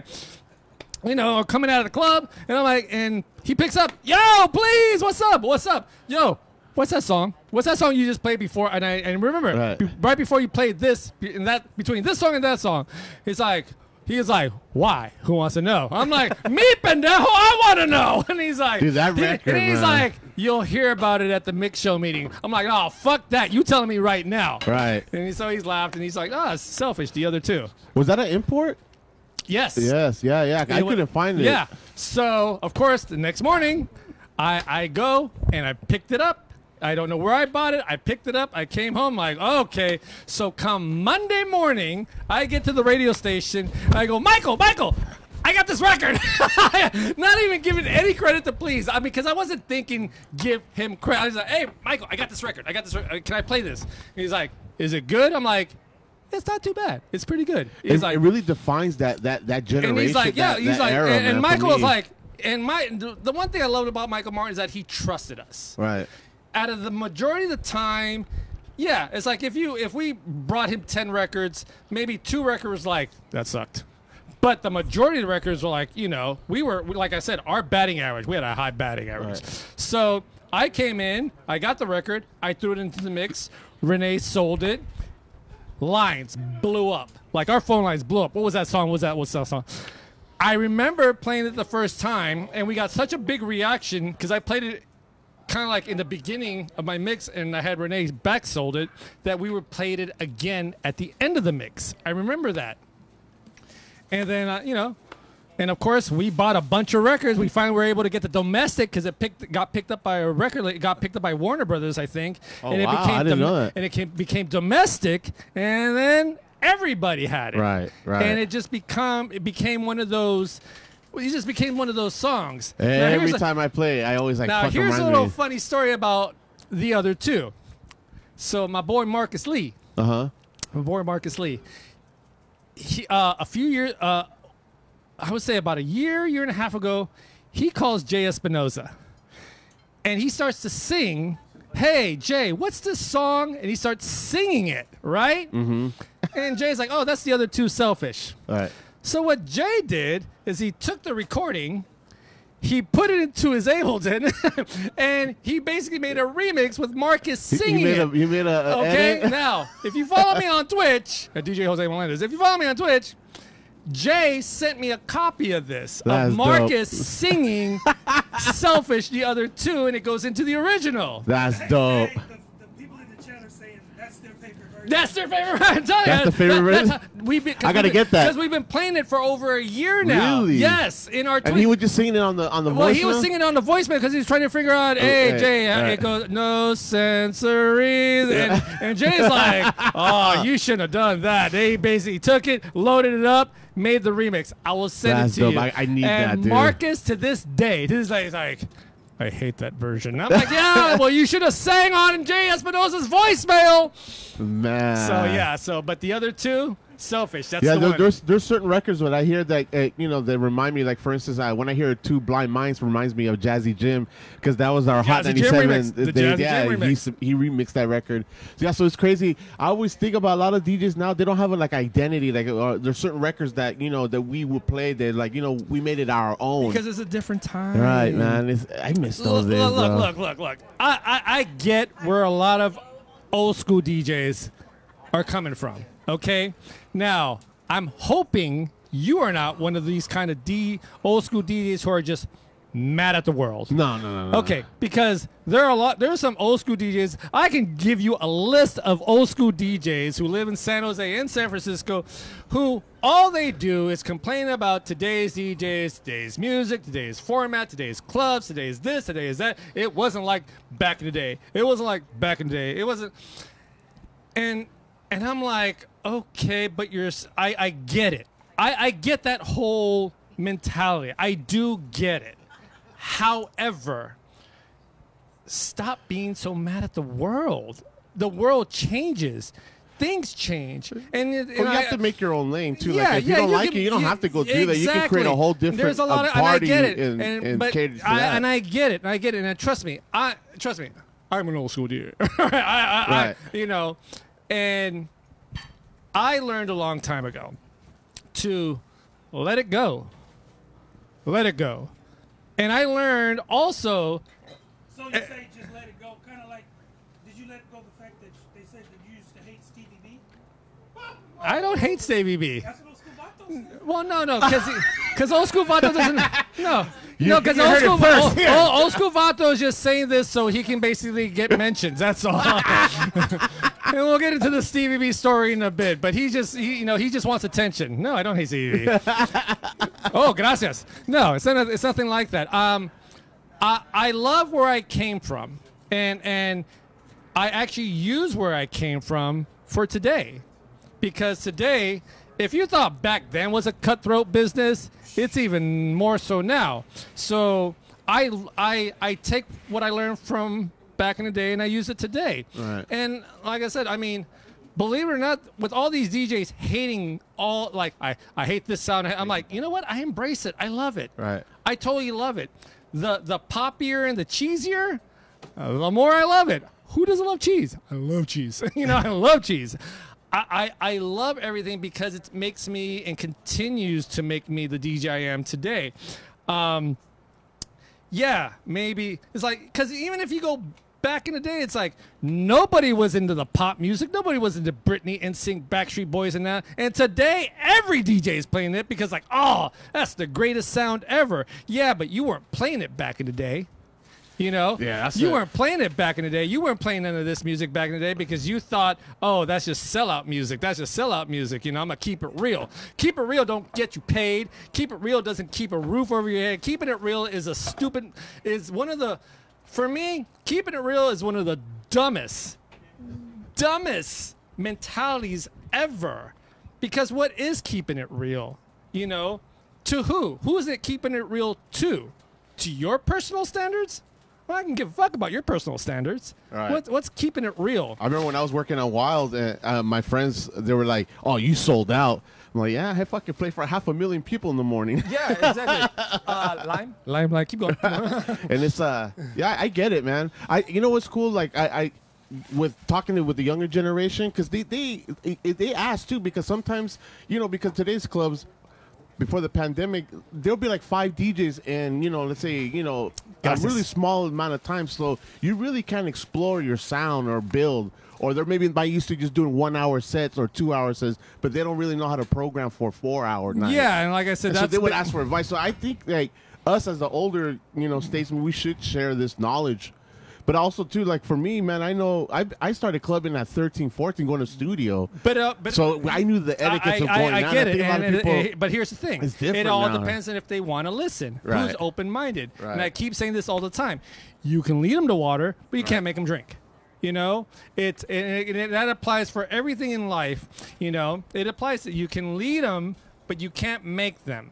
You know, so if a DJ just basically wants to just, you know, buy his controller, you know, download Serato Tractor, download all the music and sync everything, to each his own. More power to you. And I know a lot of DJs like, he's lazy, he's cheating, blah, blah, blah, blah, blah.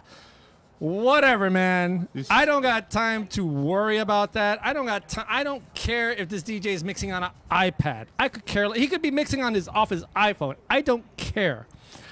I have to care about what I can do. What I do. I got to care about me. I got to care about taking care of me first, you know? So if you want to sit there and complain about the business, you want to complain on DJs, format, music, blah, blah, go right ahead.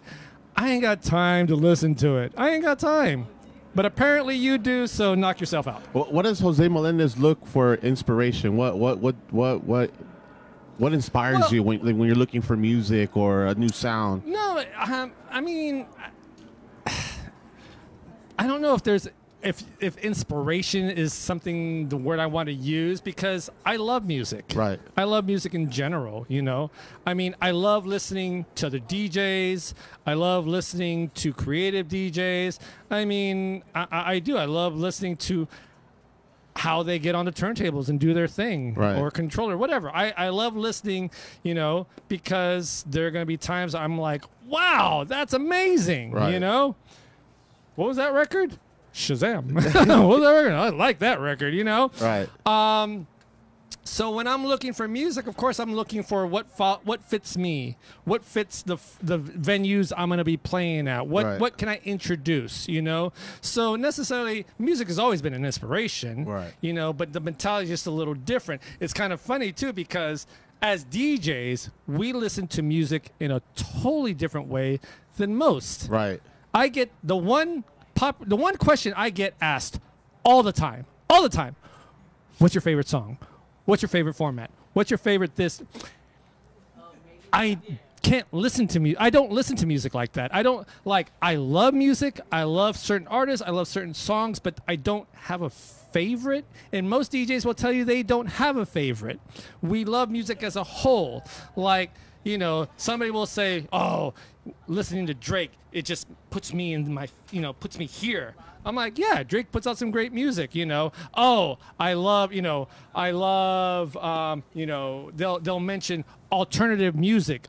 Just, you know, they sing from their heart. They sing from their pain. And I'm like, yeah, I get that.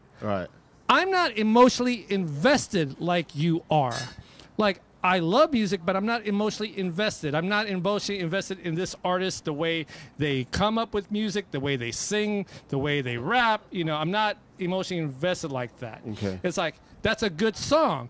Will it fit? You know, can you incorporate it? Can I incorporate it? And, you know, and when I'm in my car or by myself, believe it or not, I'm hardly listening to any music, because you like talk radio or like podcasts? Talk radio, sports radio, whatnot. But I'm not like, you know, if I am listening to music, you know, maybe I'll check out some mix shows. I'll check out some DJs. Maybe I just want to listen to some house music. Maybe I want to listen to some salsa. Maybe I want to listen to, you know, some old school hip hop. Maybe I want to listen to some new hip hop. You know, maybe, you know, I'm looking for music, but I mean, enjoying it in a different way. I'm not emotionally invested in the artist, the lyrics, or anything like that. I'm invested in like, wow, that sounds good. I like that. I could use that. Or, hey, I'll just keep that over here because maybe one day I want to listen to it just because I like the song, not because it's speaking to me. You know? Gotcha. You know? Man, V, I see some dessert over there, and I'm eyeing it. It's like... Wait, you're talking about... Oh, the dessert! you're sweet. What do you got for us? Oh, we got to show that to the crowd. Look at it. Come on. Woo! Show them. What is that? Show them, Jose. What is that? And I'm going to tell you right now, I love me some sweets. Oh, man, desserts. I love me some desserts. If you know me, I love me some desserts. Look at that. Reese too. That's amazing. I can't talk. Oh, wait. Hold on. See, they want to know what it is. Give her a mic. Reese. Hello. Time out. Okay. I'm gonna eat some of this. Can you Go hear ahead. me? Or you can Well, hold they on. can't see you because Jose's on camera. Go ahead. You gotta like flow. You gotta go around like yo. All right. Oh, that's so good. Tonight, Oh. so I had to ask Jose. Yes. What? Well, you reached. You I said- did. Oh, that's I right. That's right. You messaged did. him. Yeah, she did. I messaged him because She I did. She slid in my DMs, girl. Slid in the DM. Because I'm such a huge fan, and I had to make something that he enjoyed. That's what right? we call it these days, because I'm a huge fan. So I went ahead and asked. He said he loves blueberry muffins. I love me some blueberry muffins. Oh, I love I me some- went with a blueberry lemon cupcake with cream cheese frosting and a blueberry compote. Then I went ahead because he also said he liked chocolate and vanilla. I love me some chocolate. So I always throw a cheesecake, and I did a s'mores cheesecake. So it's chocolate with a marshmallow swirl, topped with whipped cream and shaved chocolate. We have a studio audience over there, and they're hella jealous right now. they're hella jelly right now. Did you make this for me? Really? I did. Oh my goodness! Oh my goodness! This is amazing. Hold on. I'm gonna do the blueberry right now. Can I do the chocolate? The chocolate was amazing. The chocolate. Hold on. Here we go. Here, this is the blueberry. Oh, Ernie, you need to take a picture, man. Oh my god! They are amazing. You know, I love that. Your OMG! Oh, thank OMG! you. Oh my goodness! Thank you. Neither. Oh, I can eat this the rest of the night. I really can. Thank you. Gracias. Thank you. Very welcome. Do you have any favorite memories of time of hearing Jose on the radio? You know, just like I said, my What if the youth. mic right here? My- Oh, my youth, right? So I remember the wild workout at noons. I remember listening with my friends and, you know, dancing around the house. Aw. Or, you know, I'm, like I said, huge fan. Absolutely love it. Not gonna And cry. See him spin Not gonna live? cry. I never did. No, never got to. So that's why I'm like, even just his presence right now, I was like, oh, Jose. Okay, relax. Relax. All right. That's a, No, but yeah, I'm like definitely my youth, you know. So it's thank you. I appreciate that. I memorable mean, for Chef, what sure. about you? Do you have any memories of listening to Mr. Jose? I used to Melendez? ditch school. Oh, you got I used to ditch school all the time. We would put on 107.7 every time, and just like Dude, that was just so powerful. you man. were That like was- definitely like, and I was like, shit, Jose Melendez, really? You know him? He's like, dude, come on, bro. I know him. I'm like, shh. thank you. I look. This guy's really humble, man. It's Look, really, look, you look, don't, you look, don't like it. He gets weird, gets weird you, out. you get as old as me in this business because this business is definitely directed to the young. Okay? And, you know, I have to stay in that kind of mentality because I still got to work, you know? I mean, don't get me wrong. If I could do, you know, old school parties all the time, I would. But that just isn't the direction of the club business because that crowd is not going to come out on a week-to-week basis because you got to like, all right, 3 months from now, I'm going to do an old school party because I got time to find some babysitters and, you know, I'll be able to, I'm going to need to rest and then we got to plan out our night, you know, but I get it and thank you so much. It really means a lot to me. I'm very blessed and I like to consider myself a humble guy because I'm still able to do this as far as a career and whatnot. You know how many DJs you inspired, bro? I mean, do you ever think about that? Do you ever get that? Did anybody come up to you and tell you? I do get can that a lot. imagine. I do get that a lot. I get DJs hitting me up all the time. You know, young and old. My dad. You know, my mom and dad would always listen to you, and that made me want to become a DJ. You know, That's Marcus sick. Lee. Marcus Lee. Marcus Lee. I supposedly had an inspiration on Marcus Lee. Now, Really? here's a connection with Marcus Lee. So 7 years ago, I meet Marcus Lee at this party called Sundays in San Francisco. Ooh, I remember that. Hip hop, straight hip hop ratchet party. I meet Marcus Lee through Jay Espinoza. And we start talking and whatnot. Come to find out that Marcus Lee is the nephew of Mark Escalante. No, full circle. Mark Escalante and his dad. So Mark Escalante is Marcus's lead uncle. And I'm like, get the fuck out of here. Full What? circle, dude. Full circle. Full Wow. circle. He would listen to me on the radio, and the one record he thought was the pivotal record that made him go, I want to be a DJ, because he heard me play it during the workout at noon. Selfish. All right? System F, Out of the Blue. Really? Now, not just the original, because Straight Hits put out a different version. Right. Now, you hear the intro, and then it goes into this sample that goes, pump it up, Right. pump it up, right? So he hears this version, not knowing that it's not the original version, right? So he starts going to the record stores, and he's like, hey, I want to hear System F. Well, you got System F Out of the Blue. And then the guy's like, yeah, it's over there. So he goes, and they had a little listening station. He puts it on, and he starts listening to it. And we're like, where's the Pump It Up version? Where's the pump? This is not the, hey, Pump That It was Up, one of your- right? And he's like, this is not the version. And he's like, well, that's the song. Right. He bought it anyways. Right. And, of course, down the road, he finds the compilation That of Straight Hits, and he's like, that's the version! That's the version!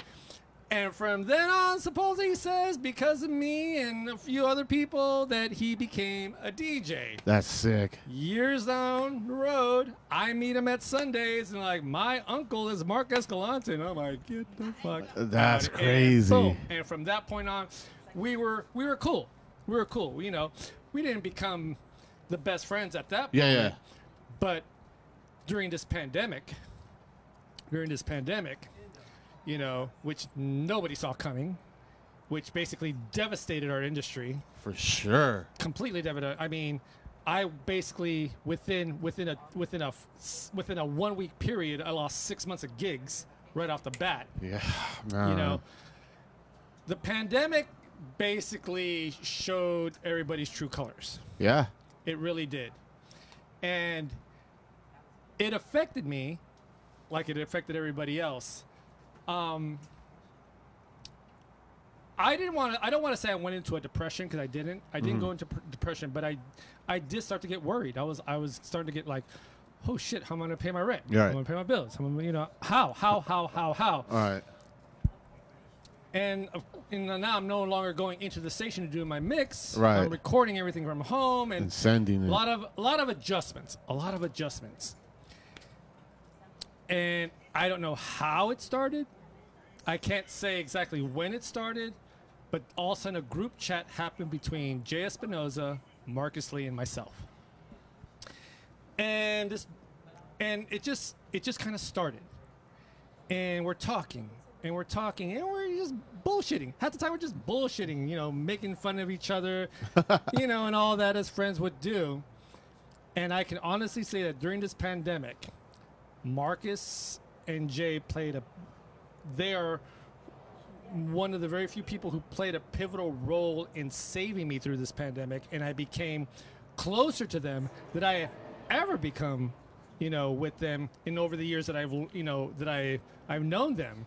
I mean, I don't consider them my best friends anymore. sure, I consider right. them my brothers. Right. And they helped me, through so much. They helped me, you know, build my Twitch stream. They helped me not just give me the idea for the Twitch stream, but they actually was like, your Twitch stream kind of sucks. You need a better microphone. You need yeah, okay, well, it's the only microphone I got, and I can't afford a microphone. I gotta pay my rent, and I'm behind on that. So one day we're all hanging out. We go to Guitar Center. They buy me a microphone. That's dope. I'm like, you know, he's like, yeah, you need this. And I'm like, you didn't need to get me this. And like, no, you need this. And they started helping me. They bought me my microphone. They bought me, you know, Marcus got me my camera. He got me connections. He got me, you know, here are these guys who are probably dealing with their own issues. Right. Helping me. That's dope. You know, and I never asked for it. I never asked for any of it. You know, I was just happy that they were helping me emotionally at times. Right. You know, and they're like, "No, we got you. to them, it was like kind of, we got you. We boys, we got you. And to me, I'm like, that's what real true friends do. Yeah, that. absolutely. Absolutely. That's crazy, man, because I had the same feeling because even though I have my regular 9 to 5, but a lot of my money that I make is from DJing. I do a lot of corporate weddings and all these big events. I was like, man, how am I going to support my family? Right, exactly. And that was my main concern. Like there was times I was like, yo, I'm not being a man enough for like taking care of my home because I'm so used to everything is on the up and up. So if it wasn't for hanging out with Dante and doing our neo-social... Dante! He helped me. I understand that you sometimes need a group of folks that to surround yourself, even just to talk. Yeah, and that's so important. And me being me, and I know me, I'm not the one to ask. I'm never one to ask or whatnot. I'm not, I'll be more the, hey, what you need? Right. You need help? I'll help you with what I can, but I don't ask for it, and that's just a stubbornness in me. I get that. But they saw something. Right. They saw a need. And they're like, yeah, we'll take care of it. We got you. And, I'm not trying to cry. I'm not cry. You know what, man? I've seen some shows that were so dope, bro. Like, to see the human side of you. Like, one of them, we lost a dear friend, Jay Reese. Oh, yeah. And that was hard for me as well because... I remember him when he was coming to Agenda, and I would coach him, like, hey, this is how you open up. And it's funny because one of the last times that we all hung out, I was DJing at SB2, and he goes, Reese, this mix? And he was explaining the mix, and I go, yeah. He goes, I fucking do that mix all the time. I go, really? And I go, no shit. And then so, it was just...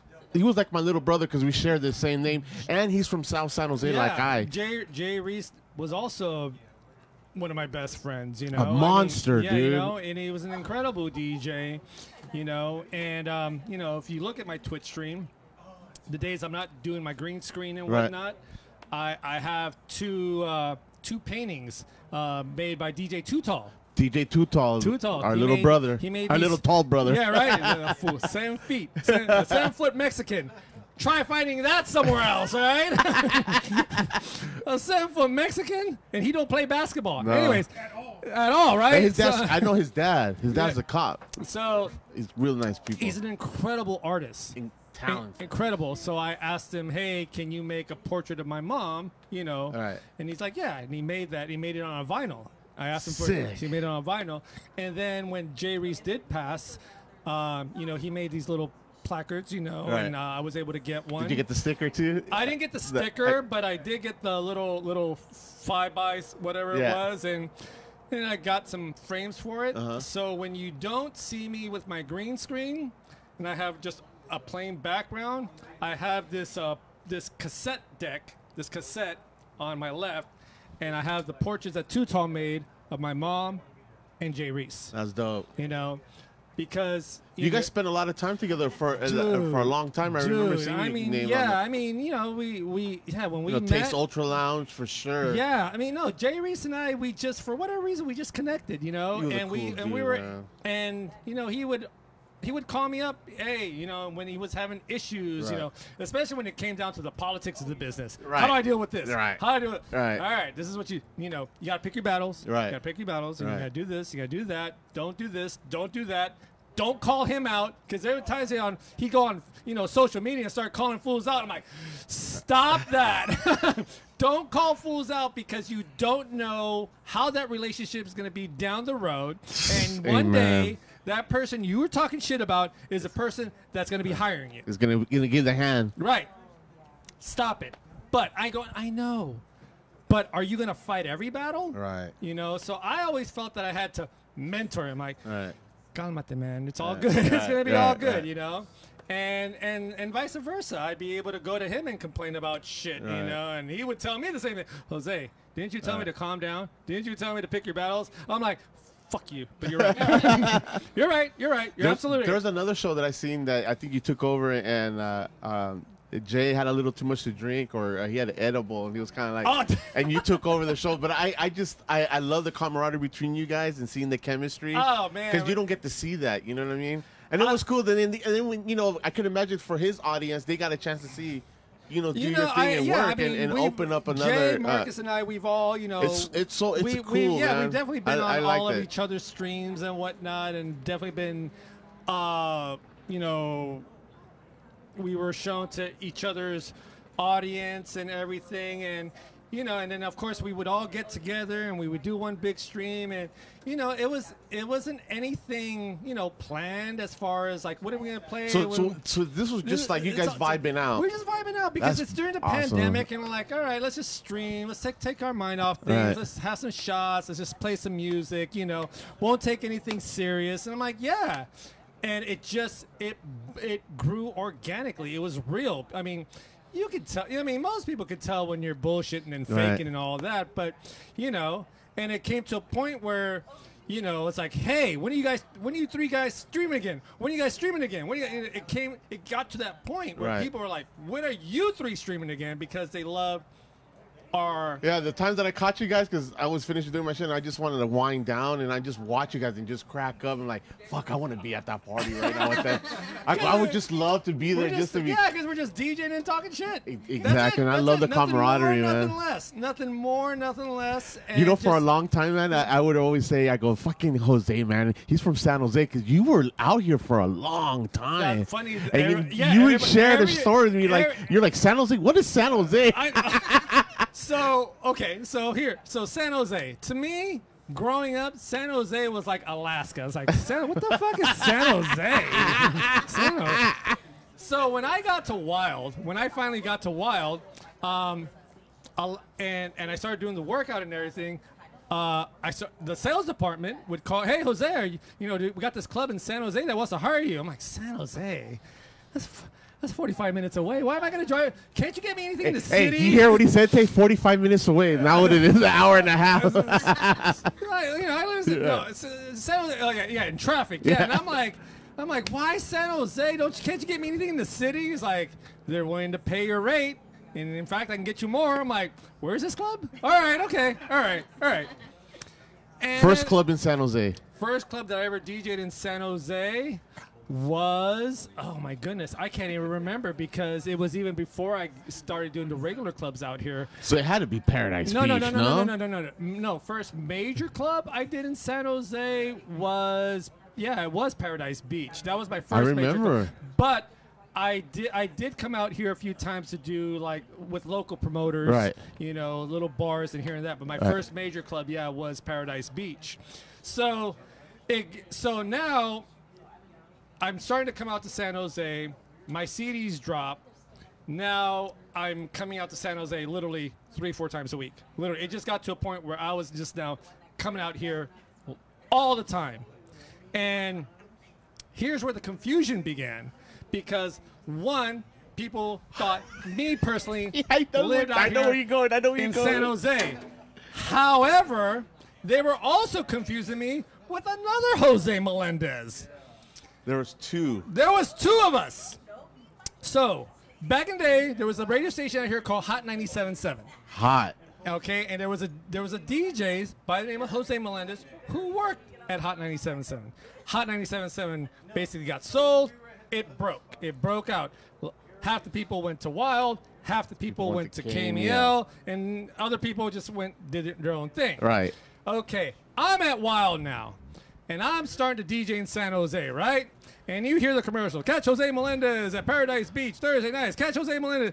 So now I'm DJing, I'm showing up and I'm DJing, and all of a sudden people are coming up to me, and they're like, hey, where's Jose Melendez? And I'm like, I'm Jose Melendez. Like, no, you're not, Holmes. No, like, no, where's Jose Melendez? I'm like, hey, but no, I'm Jose Melendez. No, you're not, No, cabrón. you're not. And you're like, so for a while, I'm like, who the fuck is this other Jose Melendez? I'm like, I need to get to the bottom of this. So one day, we have a music meeting at the radio station. Guy shows up. And I'm sitting in the meeting, and he's like, and then and Michael Martin is like, hey, Jose, you're gonna guess what? Jose Melendez. What record label? What record label? Upstairs Records. Yes! And San I'm Jose, like, dude. And I'm like, you're Jose Melendez? He goes, He's yeah. he's cool, and dude. he goes, do you know how many people confuse me with you? I'm like, fuck you. You know how many people confuse me with you? And we start cracking him, and I start telling him about all this. He's like, yeah, I used to work at Hot 97.7. I was part of the street team. I DJ, blah, blah, blah. And, you know, now I'm working for Upstairs Records. I'm like, screw your records. I ain't playing them. Screw them. What you got? What you got? And, Dude, and that was a oh, running man. joke. Now I'm like, okay, look, there can only be one. And I'm sorry. I have to be the one because you're no longer DJing. I'm in the streets now. Right. You're behind the scenes. So you're just going to have to Yeah, give that up. You're So- pushing records. Yeah. I'm the DJ. I'm the face now, okay? And he's like, and he's kind of looking at me. He's like, no, you got to tell your people it's not you anymore. Right. There can only be one. And he's like, yeah, whatever. I'm like, no, I'm being serious, dog. This is serious, you know, because people can be getting mad when they come up and they're like, you're not Jose Melendez. Sí, cabrón, here's my fucking ID. I am Jose Melendez. so yeah. But big shout out to Jose Melendez. He's now one of the owners of Luna Restaurants. Luna Yeah, they have Restaurant. 2 locations. Yes. So big shout out to the other Jose Melendez in San Jose with Luna Restaurant. All right. Okay, that's All family. Love, all family. Jose, You have some questions? you have a fix the mic story? I knew that was going to come up. What is this about? Oh, yeah, I love that your community's coming here telling your secrets, bro. No. This Fix is- the mic. Okay, so this is the infamous Stevie B story. Oh, All right. How much time we got? Okay. It's 8:06. hey, make him a shot, bro. Give him a shot, All bro. right, I need a stretch for this one. This is the infamous Stevie B story. Hold on. All right. Say, Jose, fix my mic. Yeah, it's coming. Don't worry, people. Y'all about to hear the Stevie B story because I knew eventually I was gonna have to tell it. So this is the infamous Stevie B story. Speak on it. Let Speak me know on when it. you're ready. Let me know when you're ready. Put some respect on it. Yeah. You know Stevie B used to live out here. Yes, the other Jose Melendez is the owner of Joe Lopez and Isaac B. Yeah. Upstairs Records. Yes. Upstairs Records. Yep. I remember. They are flooding the chat with Fix my mic. icons of Stevie B. Yes. Dude, hey, his fans are crazy. Those are my emotes. Those are my Twitch emotes. You chose Stevie B, huh? Yeah. So like I said, I'm gonna explain it all. I'm gonna explain it all. I want to tell So- you, girl. Yeah. My eyes. I remember back in the day. Searching the fine days, I dude. cut your mic, Reese. No, why? I got that one. I don't want to hear Stevie B. All right, we're gonna let me take the shot, and then I will tell the story. See, y'all know the story, but y'all don't know the story. No, so we don't know the story. Let's hear the story. Let me take my shot first. All right, we don't need no line. We don't know line. Yeah. All right, who can I toast? Hold on, I gotta toast with somebody. Give me a second. Let me toast with somebody. I gotta toast with. All right, you're gonna toast with somebody right now. Cheers. All right, here we go. All right, everybody, shot time. Put Shot time. Shot time. Let's go. Shot time emotes in the chat. Shot time emotes in the chat. Shot time emotes in the chat. Hey. Gracias. All right. Salud.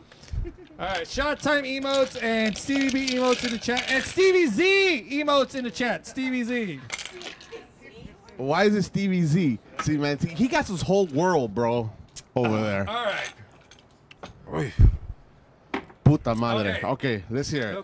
Okay. I'm ready. You cannot interrupt. I'm not. I'm staying right here. All right, you cannot interrupt. Can I All go? right. All right. No matter how good it gets, Okay. you cannot interrupt. All right. So, the first thing people think is that I hate Stevie B. I don't hate Stevie B. In fact, I love Stevie B. Okay? I love him. I love the guy. Okay. All right? Now, for as long as I've been mixing, and of course I used to play a lot of freestyle back in the day, I would always play Stevie B. So, for whatever reason, that has stuck with me over the years. So, Jose Melendez, Stevie B, Jose Melendez, Stevie B, blah, blah, blah. It's almost kind of a running joke. Now, here's the infamous story that I have told many times. All right, so Remember the Body Shop in San Jose? Yes. The Body Shop. Studio all right. 47. All right. Okay. So it wasn't an 18 and over club. It was a 16 and over club. Yeah. All right. And it was a big ass club. One side for the 16 and over, one side for the 21 and over. All right. Okay. Mauricio Mejia. You know Yes. he was the guy behind the Body Shop. Entertainment. Yeah. So, he basically gets Stevie B. He gets Stevie B to come out and perform at the Body Shop. I'm like, okay, cool. And I was the DJ that night. Nice. So I'm like, okay, cool. So Stevie came to the radio station to promote. He was on air, came out, promote. I'm like, cool. So I knew he was going to be there. So I showed up. Yo, Stevie. Hi, Jose Melendez. Nice to meet you. Blah, blah, blah. How you doing?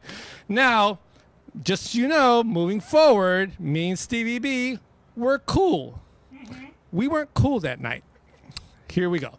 So, hi, Stevie. How you doing? I'm Jose Melendez. I'm going to be the DJ for tonight at the Body Shop. Oh, cool. Nice to meet you. Can't wait to see you tonight. Blah, blah, blah. Hey, by the way, I got an after party at my hotel. You're more than welcome to come. I'm like, Oh, fuck shit. yeah. Hell yeah. Fuck In my yeah. eyes. Yes. I'm like, yeah. After party at Stevie B's house? Hells yeah.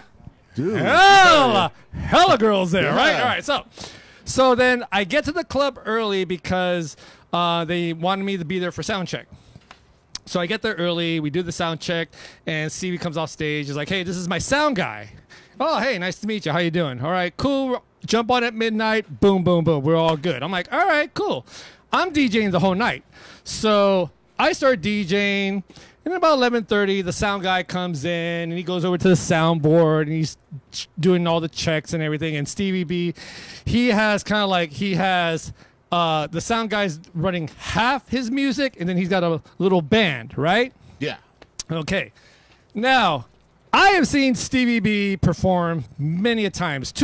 It got to a point during those times that I knew his whole set. Damn. His whole set. He would come out, and his dancers would come out, and they would come, and basically the first song was "Part of Your Body," right? And they would come out popping and locking and everything, right? And here and it's packed. Right. It's sold out, right? Both ends, packed, sold out. So Stevie comes out, and they're popping and locking, and the crowd is going crazy. And at this point, I'm just sitting up to the side because, like, okay, sound guy. Sound guy is in control of everything, right? Yeah. So I'm like, okay, watching the show. That's it. Woo, Stevie, woo. So he does a couple of songs, and all of a sudden, after one of his songs, he's like, hey. He's talking, and all of a sudden he's like, hey, my mic. My mic. I raise my mic. Fix my mic. I naturally look at the sound guy. Yeah. Right? And the sound guy is kind of like, what's Stevie talking about? And he's like, so he kind of adjusts a couple things, and I'm like, and then so Stevie goes into his next song, right? And I'm like, and it's sounding good. Clean. It's clean. Like, everything's clean. No hum, no feedback. No. Stevie sounds crystal clear. Song ends. And he's talking to the crowd. He's like, yo, what's wrong with my microphone? I can't hear anything. And I'm like, what's he talking about?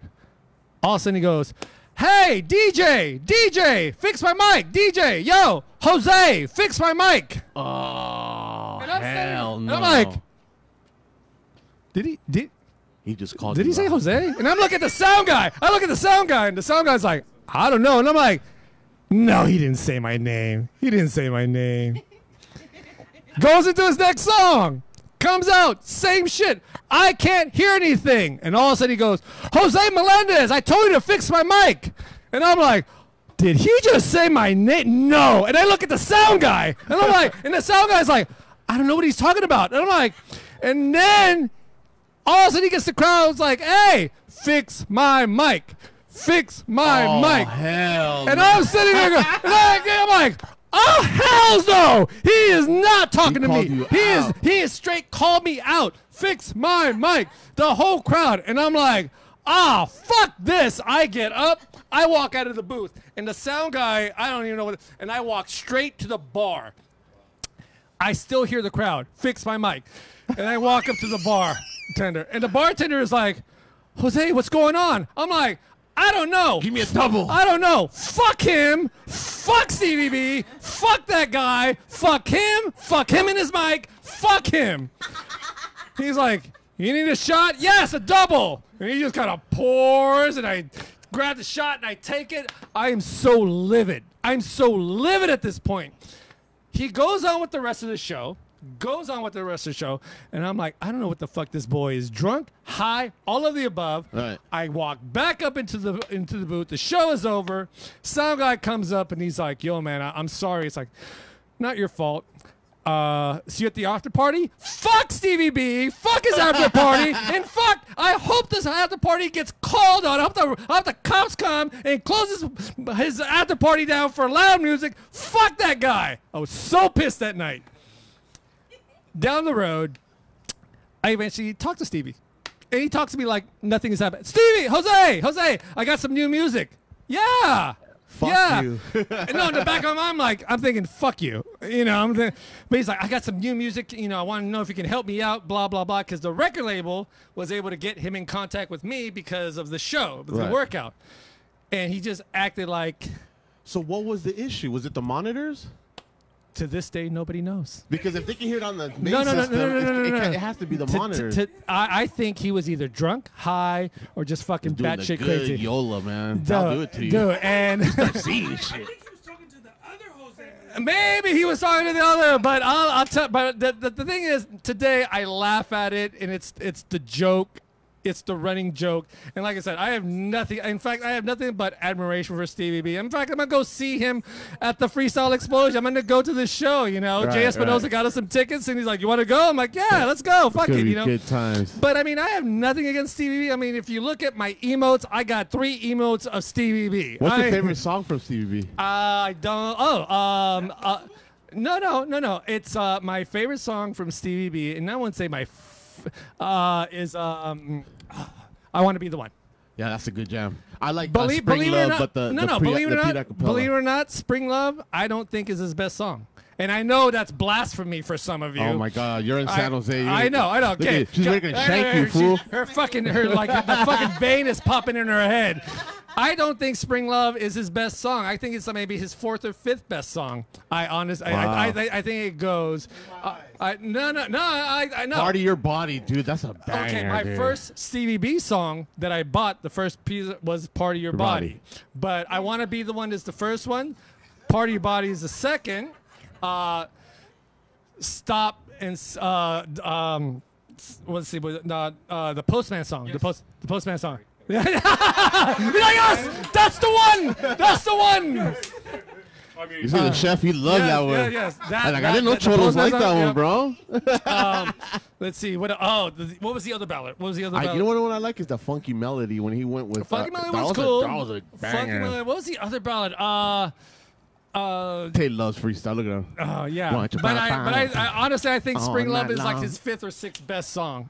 Yeah. Yeah. No way. Yes. The beat a cappella on the 12-inch, bro? Yeah, I know. But I know it's blasphemy, and you know. You know, San Jose is like known for these mixes. You either play Boogie City with Mandolay, and then you got to play fucking Spring Love and Into Funky Little Beat. That's just notorious. Yeah. Or First Impression, Forbidden Lover. Oh my God, you know that. The acapella over Planet Rock. You know, I know. I got acapella those over Planet Rock. Those are the go-to mixes in San Jose, man. So, but that's kind of like the running joke with my streamers. my channel is Stevie B's. Like, how many moderators do you have? I have 3 moderators. My girl Call Me Jan, Susie Bay, and my boy Z. But Z, my boy Z, we gave him a new nickname. What's Stevie Z? Stevie Z. You guys got to make him a emote with that. Oh no, I do have an emote. I do have. I have to. The emote's already done. I'm just waiting on the drop. So what's next for Mr. Jose Melendez? Look, just coming out of this pandemic, I'm just trying to kind of rebuild my my foundation. That's pretty much where I'm at right now. I'm a DJ at heart, and at the end of the day, I don't think I'm not trying to do a 9-to-5 or anything like that. You know, if I die tomorrow, if the Lord takes me tomorrow, I've lived a good life. I want to die a DJ tomorrow. That's dope. I want to die. That's the bottom line. I want to die a DJ tomorrow, and I'm not. I don't. I'm when it comes to riches, I'm like, yeah, I want to take care of my bills and everything, Right. but my family, my son, my friends, people that I care about and love and cherish deeply, that's all the riches you kind of need, Right. It's so like I said, I want to die a DJ tomorrow. That's dope. You know what I love about when I come and see you? Relax. You know what I love about going on your streams is the community that you built, and everybody's so welcoming, and like they show mad love to new people that come in there.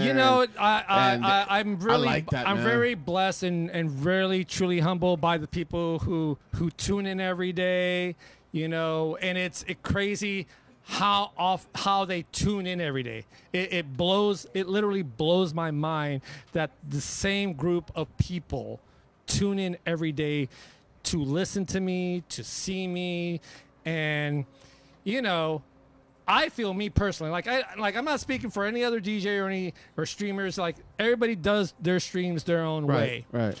But me personally, I try to give love to anyone who pops up in the chat. I try to say what's up to everybody, and thank them. I continuously thank them every single day for tuning in, because they can listen to any other DJ. Yeah. They can spend their money buying subs and bits for any other DJ, but the fact that they continue to do this for me, I mean, how humbling is that? Yeah. I love seeing Old School Vato because he comes on. He supports a lot of DJs. Yeah. I DJ Don Julio as well. Yeah. Purple Villain. She's Yep. happy birthday. That's our today was her birthday. Yeah. Purple Villain. Jazzy Foo. Jazzy Foo. Yeah, I love seeing all these characters. Have they ever come up to you in person? Since things have opened, it's been great meeting a lot of these people in Do real they life. tell you the real name, or they tell you their handle? How do you recognize who's who? Here's another running joke. Here's another running joke with my streamers and with my chat. And, people will come up and was like, "Hey, I'm Joe," and I'm like, "Hi, Joe." "Oh, I'm so," and they'll tell me their screen name. I'm like, "Well, why the fuck did you tell me your screen name in the beginning?" I need to know who the fuck your Joe screen is. How am I supposed to know who Joe is? Oh, no. I am Joe. Oh, I am Joe. Well, why did you say that? Right. It's like, well, I wanted to give you my real name. I don't give a fuck about your real name. Give me your screen name, because that's how I know you. So that's the running joke. It's like, don't come up to me and say, "Hi, I'm Ray." Who the fuck is Ray? I'm Old School Vato. Well, why did you just say that? All right? I'm never, ever going to call you Ray. I'm going to call you Old School Vato. That's it. All right? Now, if I meet you, All right. like, "Hi, I'm Brother Reese." Right. But on Twitch, I am the only DJ Brother Reese. I'm going to call you as Brother Reese, not by your screen name. So it's not like how I introduced you in the beginning, right? So, like I said, I got people coming up to me. It's like, "I'm so-and-so." I'm like, "I don't know who the fuck you are." I'm sorry. I'm not trying to be rude. I just know who the fuck you are. And then they tell me their screen name. I was like, well, and I will call you. And it's weird, too, because now it's like, yeah, we'll be in public. I will call you by your screen names. Yes. And people are kind of like a little weirded out. It's like, don't call me by my screen name. Well, that's how I know you. All right? So until I get to know you on a more personal level, then maybe I'll call you by your real name. Other than that, you're Old School Vato. And, Old School Vato! Mama's like, yo, man, there's a Vato here? Show, yo. You're all scared, huh? Shit. All right, shit. See the fool with the socks all the way up? See the fool? What is one of your? Do you have any memorable shows from the pandemic that you think about and like, wow? Yeah, my very first stream was with Marcus and Jay. Nice. We did it at Marcus's spot, and that was my very first stream with Jay and Marcus, and a lot of things happened that night. One, I was done. I was drunk after my stream. Done. I passed out. They continued streaming till 6 a.m. All right. So that must be nice to be young, huh? Right? And so my very first stream was very memorable. So that will always stick in the back of my head. The second most memorable stream was the day after Jay Reese's death. Jay Reese died on a Thursday. I remember getting the phone call that morning by one of his close friends, and it just caught me off guard. I'm like, what do you mean he passed away? What are you saying? I couldn't comprehend it. I couldn't grasp it. I'm like, what do you mean he passed away? So I wasn't going to be the first one to go on social media, but once I started seeing people post it, Right. then I went in, and it was just a day that just completely devastated me. So of course I didn't stream. So I was thinking the next day, well, should I stream Friday? And I'm like, yeah, okay. So now that we've gotten, I wouldn't say we've gotten past the shock, but just okay. And one of Jay Reese's mixes that he sent me was a freestyle mix. Oh, dope. And he said, yo, it's only like a 10-minute mix. And he's like, yo, I put this together. What do you think? You completely inspired me. And I wanted to do this. And what do you think? And, and he sent this to me a few years ago. And I listened to him. I'm like, not too shabby. And so the next morning, so I basically, my streams are kind of like, they're kind of tailor-made for each day of the week. Mm-hmm. Like Mondays, it's kind of like the recap of the weekend. I kind of like, what happened this weekend? What crazy shit happened at the club this weekend? I do my Taco Tuesdays, so I kind of do like a Latin house, Latin vibe feel to it. Wednesdays, now I'm going to start switching it up and doing a more open format, kind of hip-hop, R&B-ish type of deal. Thursday is my Throwback Thursday, And, of course, we got Freestyle Friday. So I'm starting to think that day, there you go. So that night, I'm really thinking, should I stream tomorrow? Should I not stream tomorrow? And I just like, you know what? I'm going to stream tomorrow. I'm going to dedicate the mix to Jay Reese. Right. So I went on social media and, hey, I'm going to dedicate my stream tomorrow to Jay Reese. And, in fact, I'm going to play some of his edits, and some of his mixes. And that Friday's Freestyle Friday stream, it just went ridiculous. It just, it was like the second most people I've ever had in my stream, and I played his edits, and I ended the stream by playing the last mix he ever sent me. So if I were to say which two streams are the most memorable, would be the first one and the Jay Reese tribute. That's dope. Yeah, that's dope, man. I just want to thank you again for coming out here and sharing your story. You're an amazing individual. Bro. You got relax. I know you like it, bro. But you're looking, man.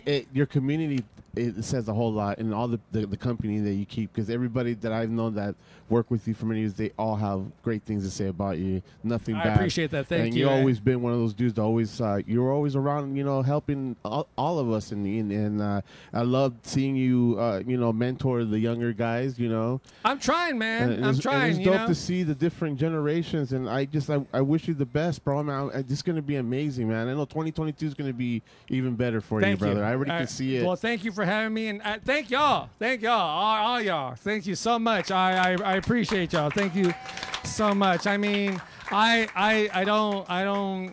just want to just play some music and make people happy. Yeah. That's it. At the end of the day, that's all I want to do. So there's a turntable set up over there. I don't know if these guys want to hang out. We can definitely plug in and play for them. Well, you guys want to hear Jose mix? Yeah, we can do. I mix every day. Just catch me on my Twitch. I just wanted to come here and talk. That's so dope, man. But thank you. Can you give out your social? It's simple.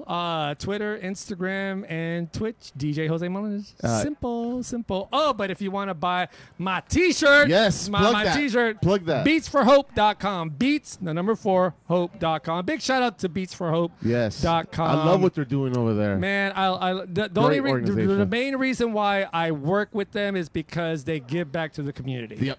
That's the, yeah. I mean, I make a little money off of it, so do they, but, at the end of the day, they give back to the community. They do give back to the community. And that's great organization. That's the main reason why I work with them and kick in, I support them. So. Yeah, that's awesome, man. Well, thank you so much. I want to thank again Chef Eddie Campos. Eddie Campos! Chef V. V! What up, man? Come on, give out all your socials. Yes. A_Huevo_Food Creations. I'll That's tag him. Don't worry, I'll tag him. Yes. I'll tag him. Please tag me. And then we have V over at. I am V's Sweet Treat, so it's VS_sweet It's the truth, people. This is the truth. _ treats. Treats, man. Well, thank you guys so much for this wonderful. 808 beats, man. 808 beats. You know Hey. what I'm saying? 808 beats. Come here, brother. Come here, man. I want to thank you, dude. Since we started this show, you've been like, I 808 appreciate beats, you. You've been supporting us. Hey, I saw some pictures of your backyard, so I want to talk to you. We have to do something on it. We're gonna have to do it out there. We're gonna come out. We're gonna have to do it on a weekend though, so we can do it big. You know. Sure, absolutely. Thank you so much, Scotty Fox. You're next, bro. I'm gonna send you some Scotty dates. Fox! I'm gonna text you right when we finish the show, bro. We're gonna get this going. Mr. Jose Melendez, muchísimas gracias, papá. Thank you you. so much, Thank you, brother. brother. God bless you, Appreciate man. it. All Yo, right. really quick, man. I remember. How's your son doing, bro? My son is. How old is he? My son is 27. No way. Yeah, my son is 27, living out in Utah. He went to Weber State out there. Yes. Where Damian Lillard got, drafted from and whatnot. So there's a big whole Damian Lillard, worshiping room. But yeah, my son, I finally went to go see him last week for his Nice. birthday after not seeing him for over a year and a half. Yeah, so yeah, it yeah. was great. So yeah. Awesome, man. Yeah. Well, it's all about family, man. Right. Thank you to the community of your crazy fans, man. I love you guys, and I hope to rock with you guys again on the stream. Yeah, absolutely. Or we're gonna have to do an old school party. Yeah, let's do it. And Let's we'll do invite it. all our friends. We'll stream from here. We'll invite everybody to come over here. And Yeah, we'll do absolutely. something. Stream from here. Yeah, absolutely. Hey, everybody, thank you so much. I love Thank all you. y'all. Thank you so much. I appreciate y'all. Even when you talking shit, I love y'all. I love y'all when you Fix talking the mic. Man, fix your own damn mic. Mr. Tay, what you got going for us before? You have anything to say before we out? Soul Parlor Wednesdays. Whoa. We getting weird. Oh, come on.